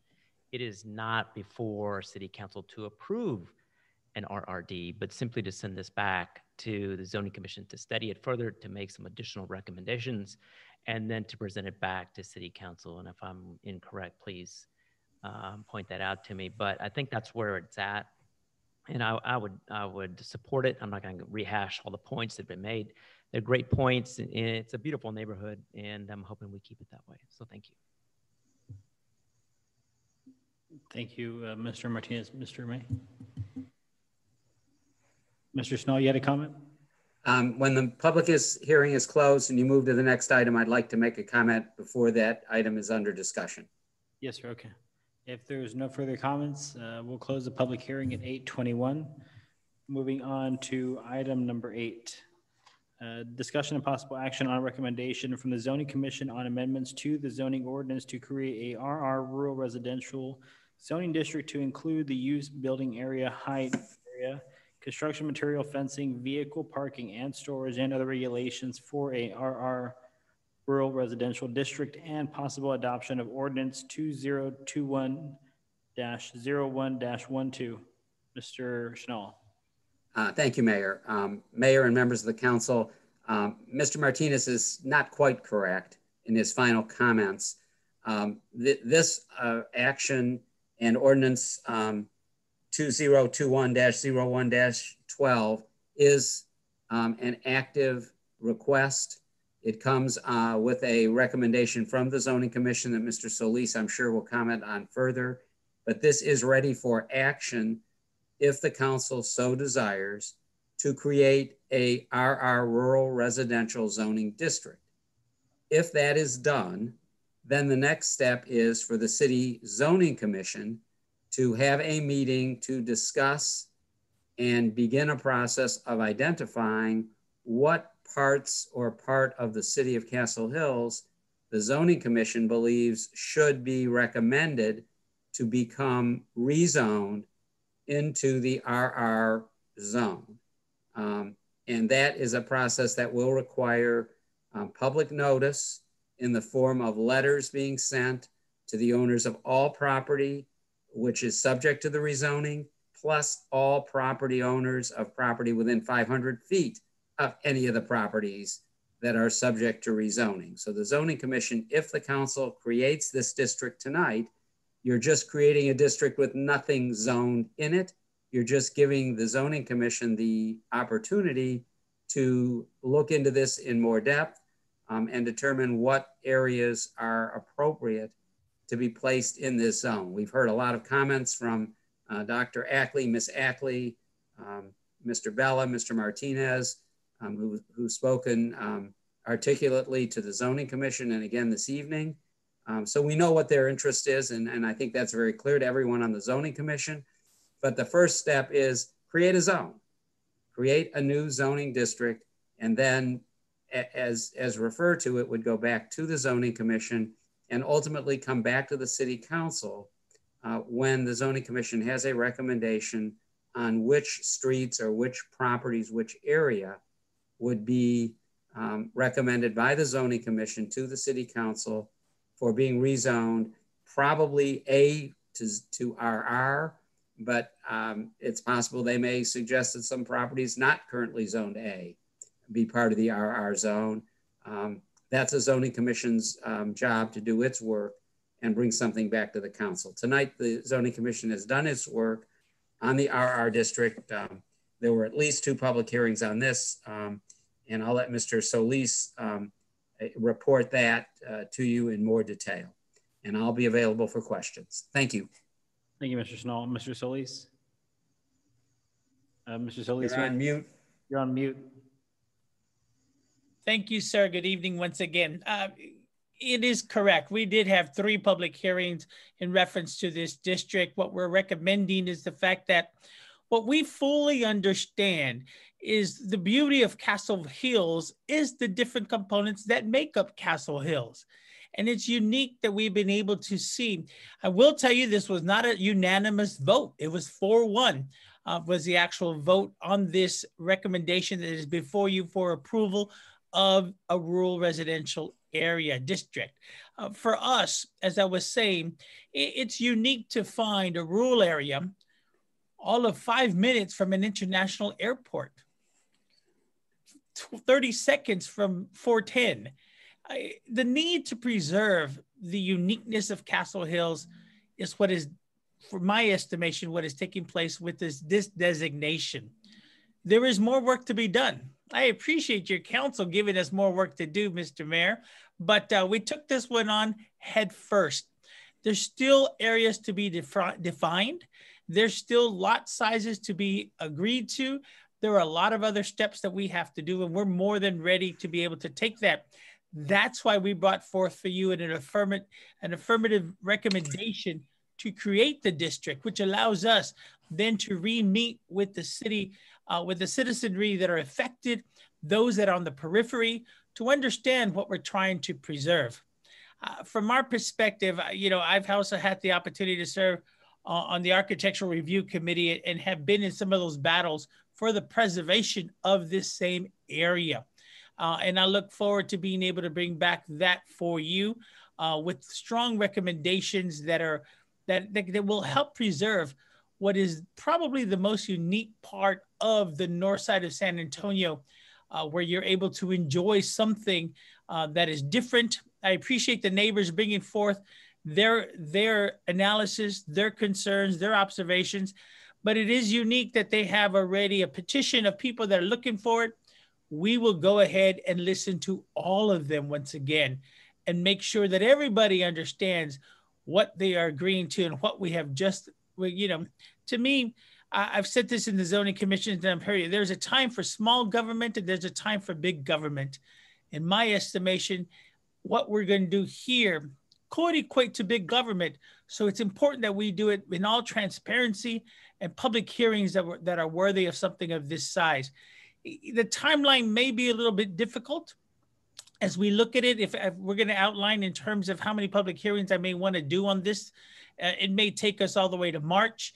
But we were able to move through this one as well as what you heard earlier pretty quickly by doing some public hearings where we met a little bit more frequently to be able to listen as best we could and provide you a recommendation. Right now, I will look at a March 1st recommendation or the month of March, whatever council meetings you have in that time frame with a recommendation for you to formally adopt. And I am open for any questions that you may have as well as our city attorney. I look forward to it. Thank you, Mr. Solis. And again, I appreciate you going the extra mile to ensure that we're getting feedback from all the citizens. I've personally believe that the area west of West has a unique character that is only preserved through thoughtful legislation and good government, because if not, it will end up just like the city of San Antonio in certain areas where there is rampant infill development and lots are being subdivided to less than 0.2 of an acre, which is not uncommon, even with streets the size of Foxhall. So I thank you for your thoughtful leadership on this, and I'll see if any of my council colleagues have a recommendation. Mr. May. Mr. Mayor, I propose that we create an RR rural residential zoning district per the ordinance 2021-1-12. Thank you, Mr. May. Second. Second by Mr. Isbrand. Do we have discussion? Mr. Gregory. This is for Mr. Snall. On the on section 50-391, it says you cannot rent the property out in this area. Is that a typical part of an ordinance, or is this going to be special to this rural residential area where a homeowner cannot rent his property out?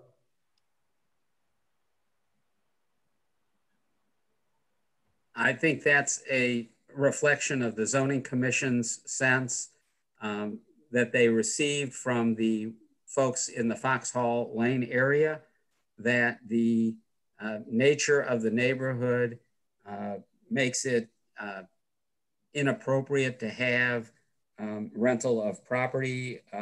It's only the sentence I believe you're referring to is the last one in 50-391A.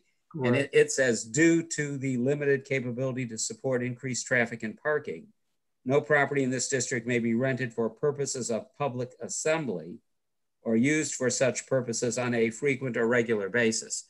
So it's a limitation, but not a prohibition. And it was tailored to recognize that there may be circumstances where there may need to be some kind of a meeting once in a while, but this is designed to discourage use in this area with narrow streets and drainage issues to be used to have, large gatherings every night. Councilman Gregory, if I could,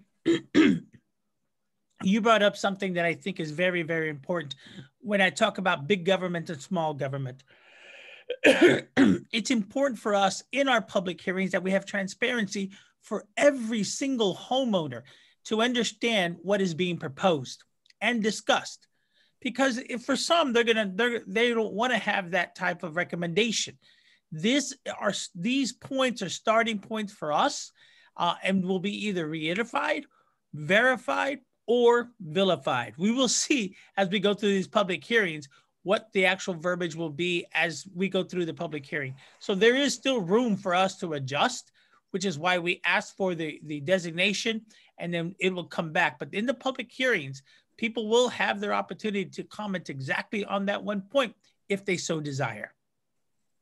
So it's, you're establishing the district, and the ordinance is basically a blueprint for a final ordinance? No, sir. This is the final ordinance. It's subject to amendment by the council on a recommendation from the zoning commission. I think what Mr. Solis is saying is that if during the public hearings that will come in the future, assuming again that Mr.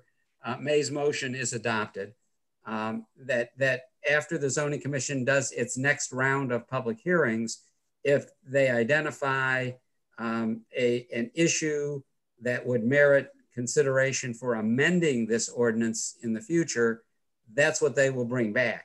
But I consider this to be a product that has been publicly broadcast. The mayor uses the word transparency. I think Mr. Solis does as well, and I agree. This has been a very transparent process. The draft of this ordinance in its initial form was circulated as early as October. I believe it was publicly available through the website either in October or November. And the final version was in the packet publicly available before the zoning commission meeting last week, and has been on the city council and on the website again after Mr. Rapley posted the packet on Friday of last week. So it's been out there a long time. There was discussion of the very point you asked your question about. And so the commission did discuss it and ultimately was comfortable with what you see as that last sentence in 50-391. Thank you. Mr. Joyce.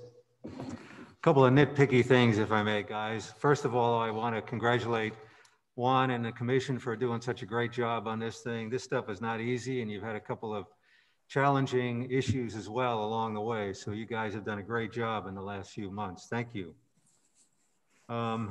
But again, just to clarify the question that Mr. Gregory asked on 5391 in that last sentence, does that mean that there's no Airbnbs?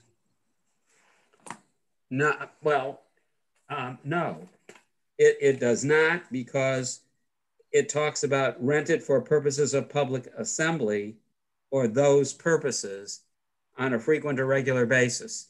It would not affect someone from registering a property under our new short-term rental ordinance.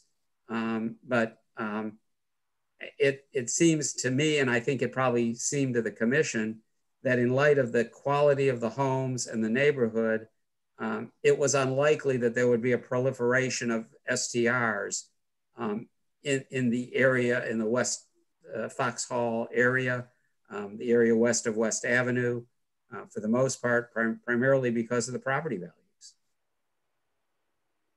Okay, thanks. Then on the nitpicky stuff, 50-394, and this comment really, I think, applies to the zoning ordinance almost on the whole, especially with districts A and AA anyway. And I'm talking about terminology with respect to building setbacks. And as an architect who sometimes goes into zoning codes to figure out how much room I have on a particular piece of property, I go into the zoning code looking for the building setback. And so sometimes we use that term, sometimes we use different terms.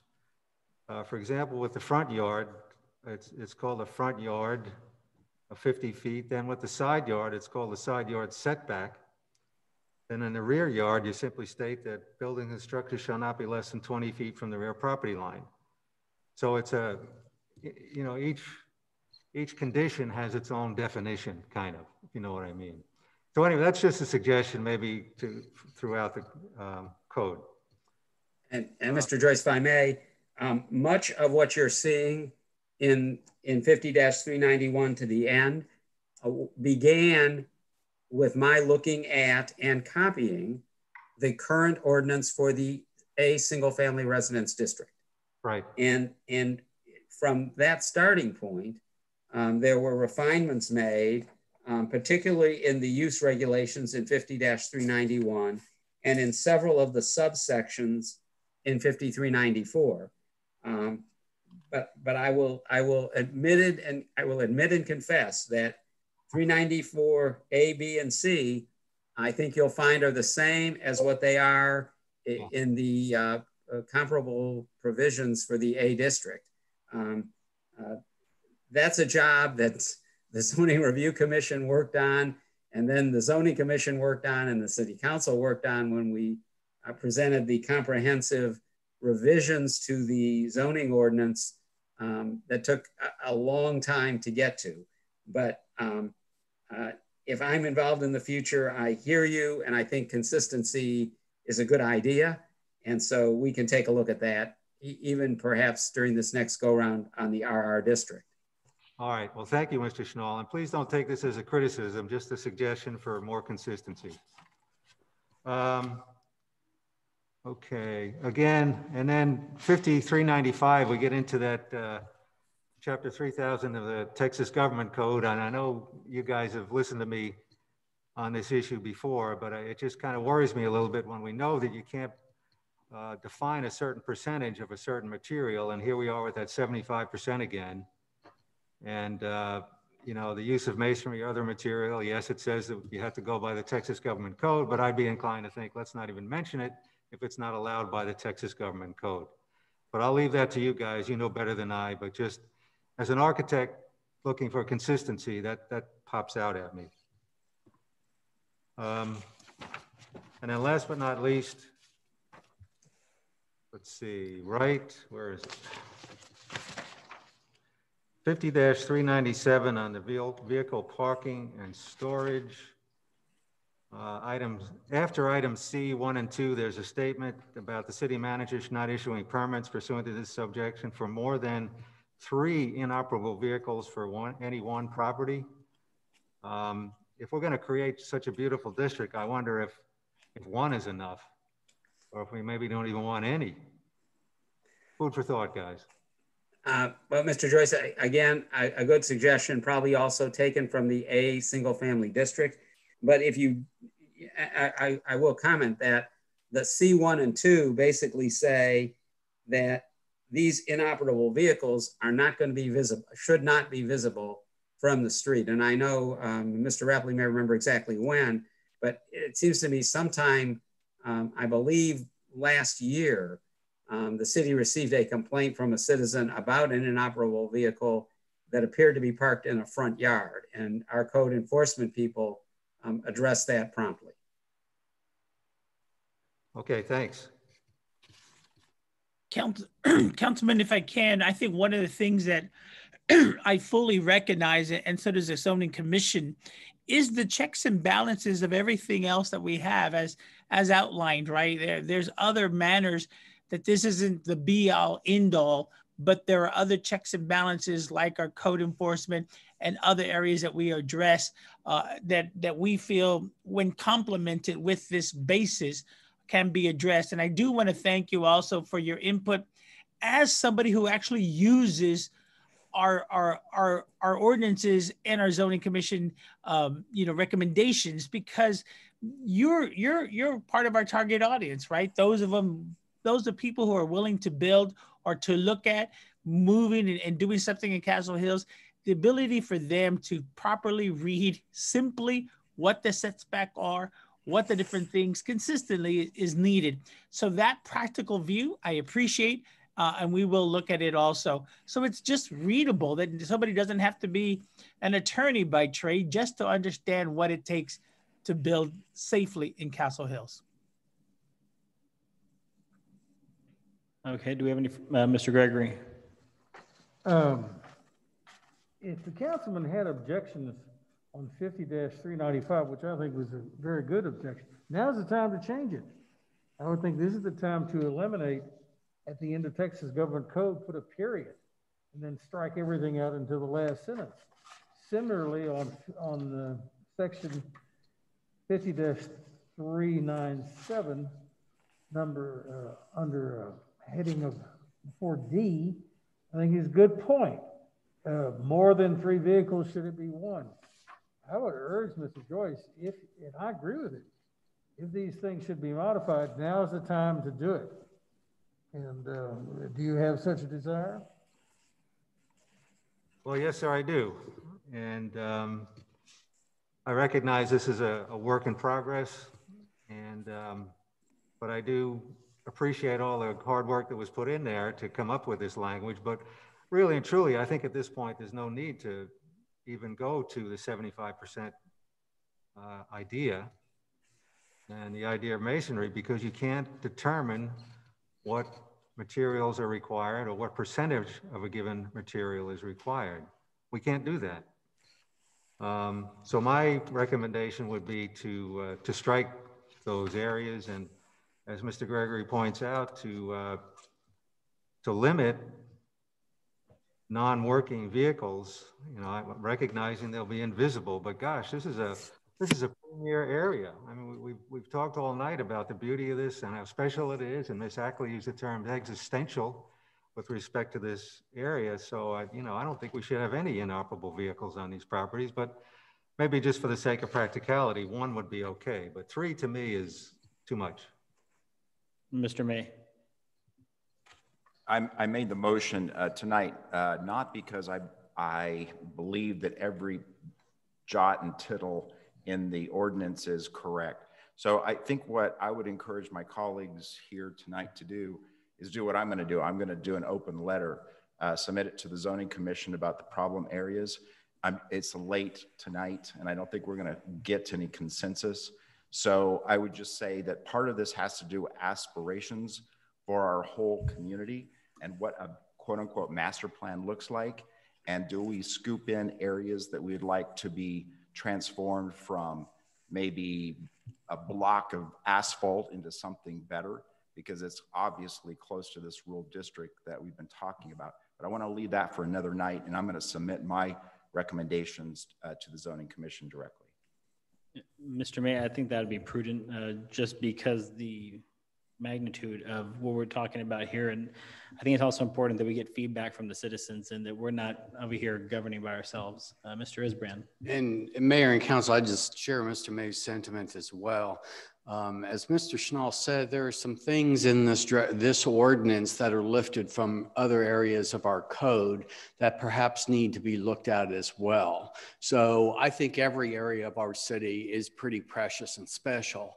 And that if we think that there should be no operable cars or one operable car allowed, inoperable car allowed here, maybe we need to be looking at it other areas too.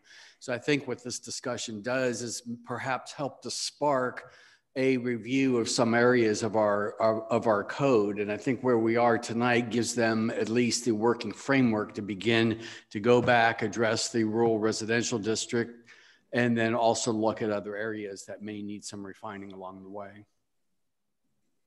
Mr. Isbrand, if I could just tag on there, I would implore the Zoning Commission to consider when they're going through this process, what might be applicable to other areas of the city as well, to Mr. Isbrand's point. I don't see any reason why we would have inoperable cars not be acceptable in the West of West area, but acceptable in other places of the city. I think we should hold all parts of the city to the same high regard. That being said, Mr. May had a recommendation. Mr. Gregory. That's nice, but the city is divided into several different parts.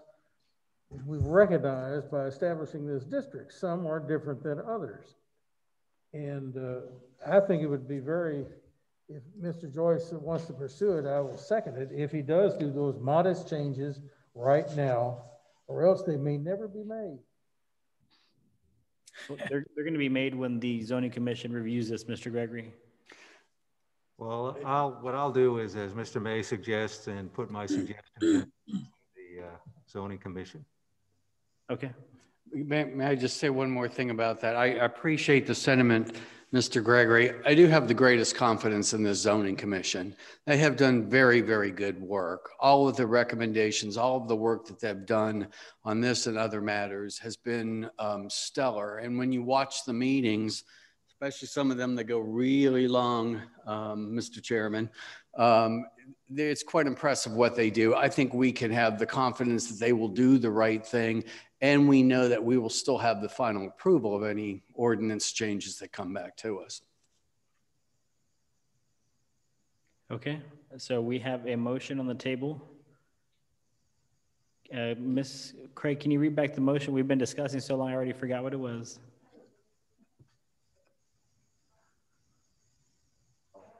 Mr. May, can you repeat your motion? We'll make it again for good measure. Mr. Mayor, I believe Mr. May's motion was that he moved to create the rural residential district and pass ordinance 2021-01-12. Thank you, Mr. Schnall. And I believe Mr. Isbrand was the second on that? Yes, sir. Okay. All in favor? Unanimous. Thank you, council. Okay, proceeding on to item number 9. Conduct a public hearing on possible amendments to section 50-497 of the zoning code to revise provisions as to special uses in zoning districts and to add provision concerning special uses permitted in a new RR rural residential zoning district. It is 8:47. We're going to open the public hearing. And we don't have anybody signed up, so if you'd like to make a comment, let me know. Going once, going twice. Oh, Mr. Bella. I believe simply enough that the citizens were supportive of the recommendations from the Zoning Commission. Thank you, sir. It is 8:48. We're going to close the public hearing and proceed to item number 10.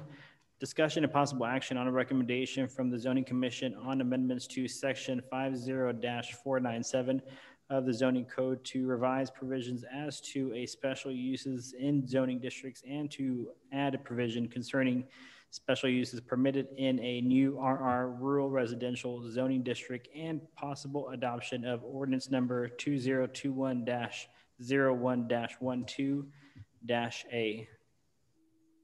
Mr. Rapley.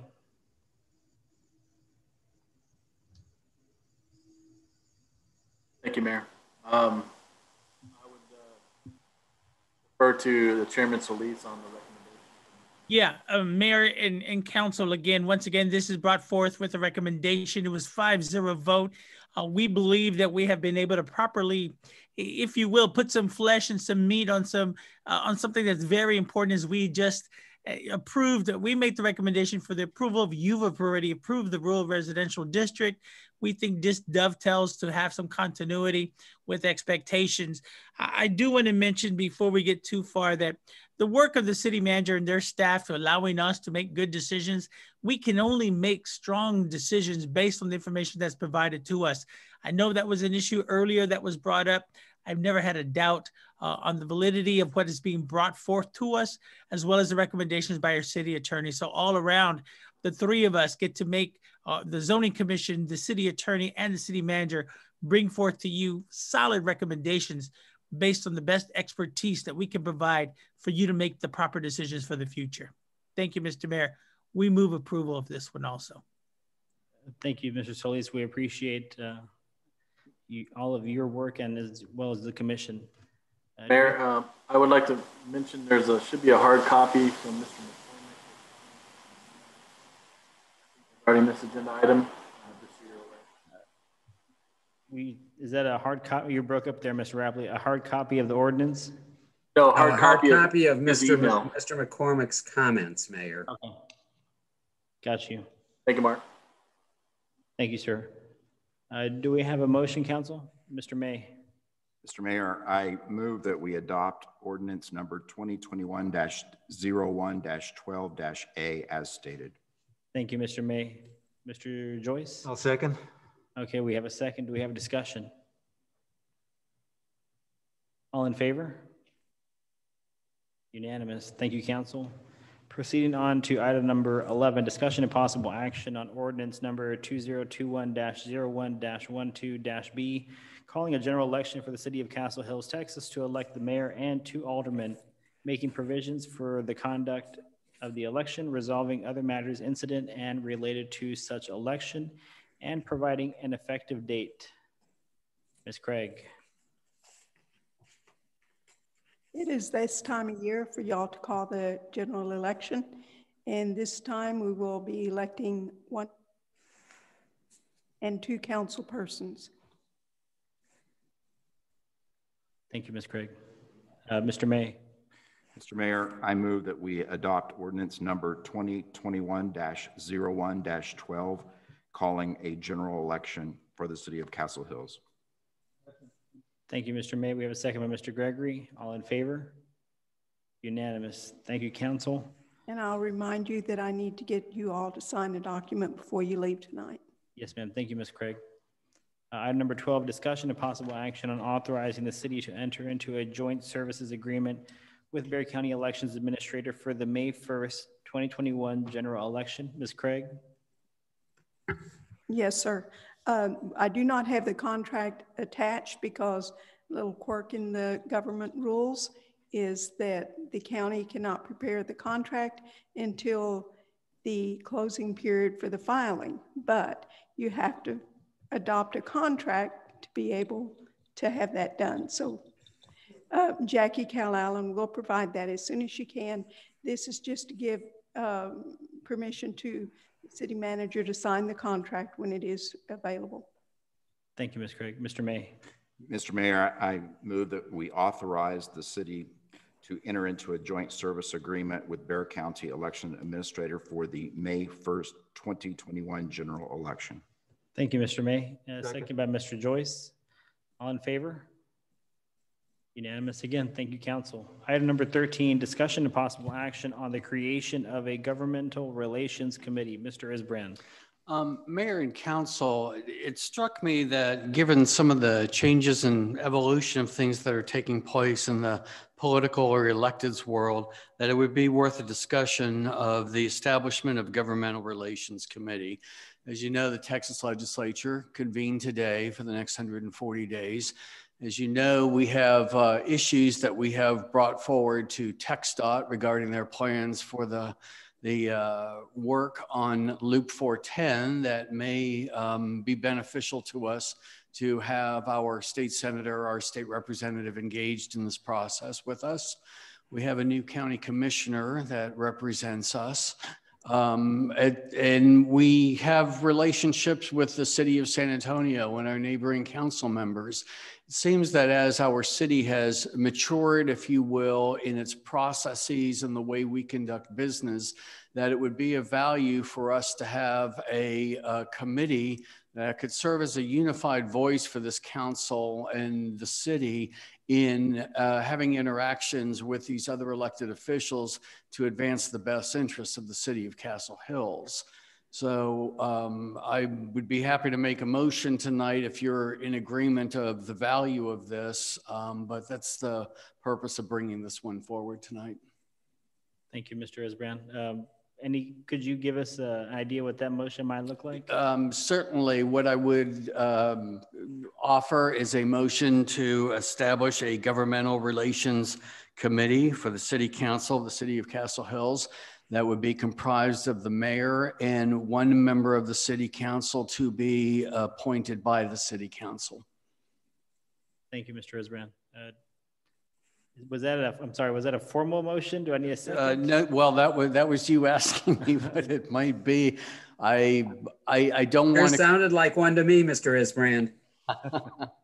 Well, I'll make that a formal motion then, but I would invite the discussion here if you see value to this, because I think we're at a point as a city where the kinds of relationships we have with other electeds is really important to advancing the benefits of our city. I'll second it. Second by Mr. Paul. We'll have some discussion. Mr. Gregory. Yeah, Mr. Isbrand, is this similar to what Marcy Harper established years ago, where various cities got together and discussed problems once a month?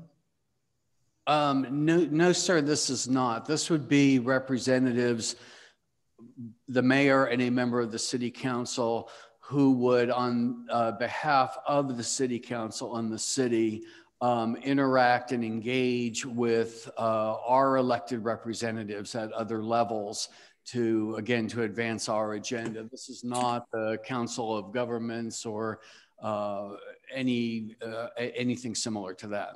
So what authority or power would they have?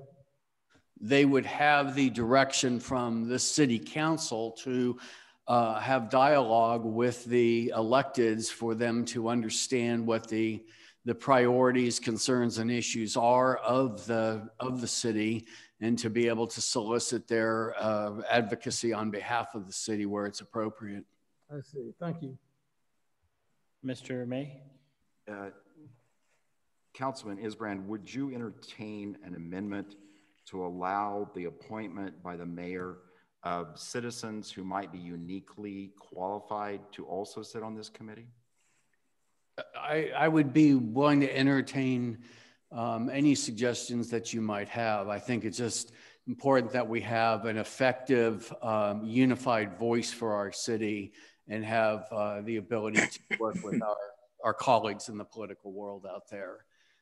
If to that end, Councilman, in this community, we have retired judges, retired legislators, retired elected officials that have continuing contact. I would move that as part of the governmental relations committee, the mayor has the authority to appoint additional members from the citizenry. Okay, we have an amendment by Mr. May. Do we have a second? I'll second the amendment. Okay, we have a second on the amendment. Mr. Gregory. Mr. Isbrand, what would be the benefit of that? To have somebody not in the political arena to discuss with other cities political problems. Is it an advantage or a disadvantage not to have somebody who has, shall we say, skin in the game? It's an excellent question. And Mr. Mayor, why I hesitated when you did that, I realized what your intention is, which is obviously to tap into the best minds, which we're not precluded from doing. The mayor or any of us could, go through that exercise now ourselves. I think as the elected representatives of the city, that my intention at least would be that we officially, if you will, speak for the city, and that the elected representatives would be what this committee would be comprised of. Perhaps if there's language that we consider, whether they be advisors that the mayor could select advisors to, or something like that, it may be appropriate, but that when we represent this committee or this city publicly to other electeds, it's with our electeds. Mr. Isbrand, if I may, I can appreciate how we're trying to formalize a process because unofficially this is happening. If I have a question regarding something that pertains to just completely random ceiling fan manufacturers, and we have a ceiling fan manufacturing representative that lives in the city, I'm going to rely on them to give us the best direction to help the city. So again, this is already happening, but this is formalizing the process and creating a process where one doesn't exist right now, which is, I think, what this council is trying to do to provide structure for a city moving forward. Do we have any other comments, questions, input? Okay, if that's the case, then we will vote on Mr. May's amendment first. Is it everybody remember that? All in favor? All opposed? Okay, amendment passes 3-2. Now on to the original motion as provided by Mr. Isbrand. All in favor? Unanimous. Thank you so much, council. We will proceed to announcements by mayor and city council members on items of community interest. Mr. Isbrand. Mayor and council, I'd just like to take the opportunity to thank the city manager, Chief Ladwig, Chief Siemens, the members of the fire department and police department who executed an incredible first responders parade just before the holidays. It was I think a smashing success. And I'm not convinced that the adults didn't enjoy it more than the children. It was probably much needed relief and a little sense of happiness that we all needed. And it was very well done. And I certainly appreciate the work of the city staff to make that happen. I know our citizens do too. So thank you all very much. Thank you, Mr. Isbrand. Mr. Paul? Yes, I'd like to make a couple of comments about our committees. Most citizens probably aren't aware of the benefit and the fine work that Chairman Solis, previously Chairman Isbrand, previously Jack Joyce, he ran the Architect Review Committee.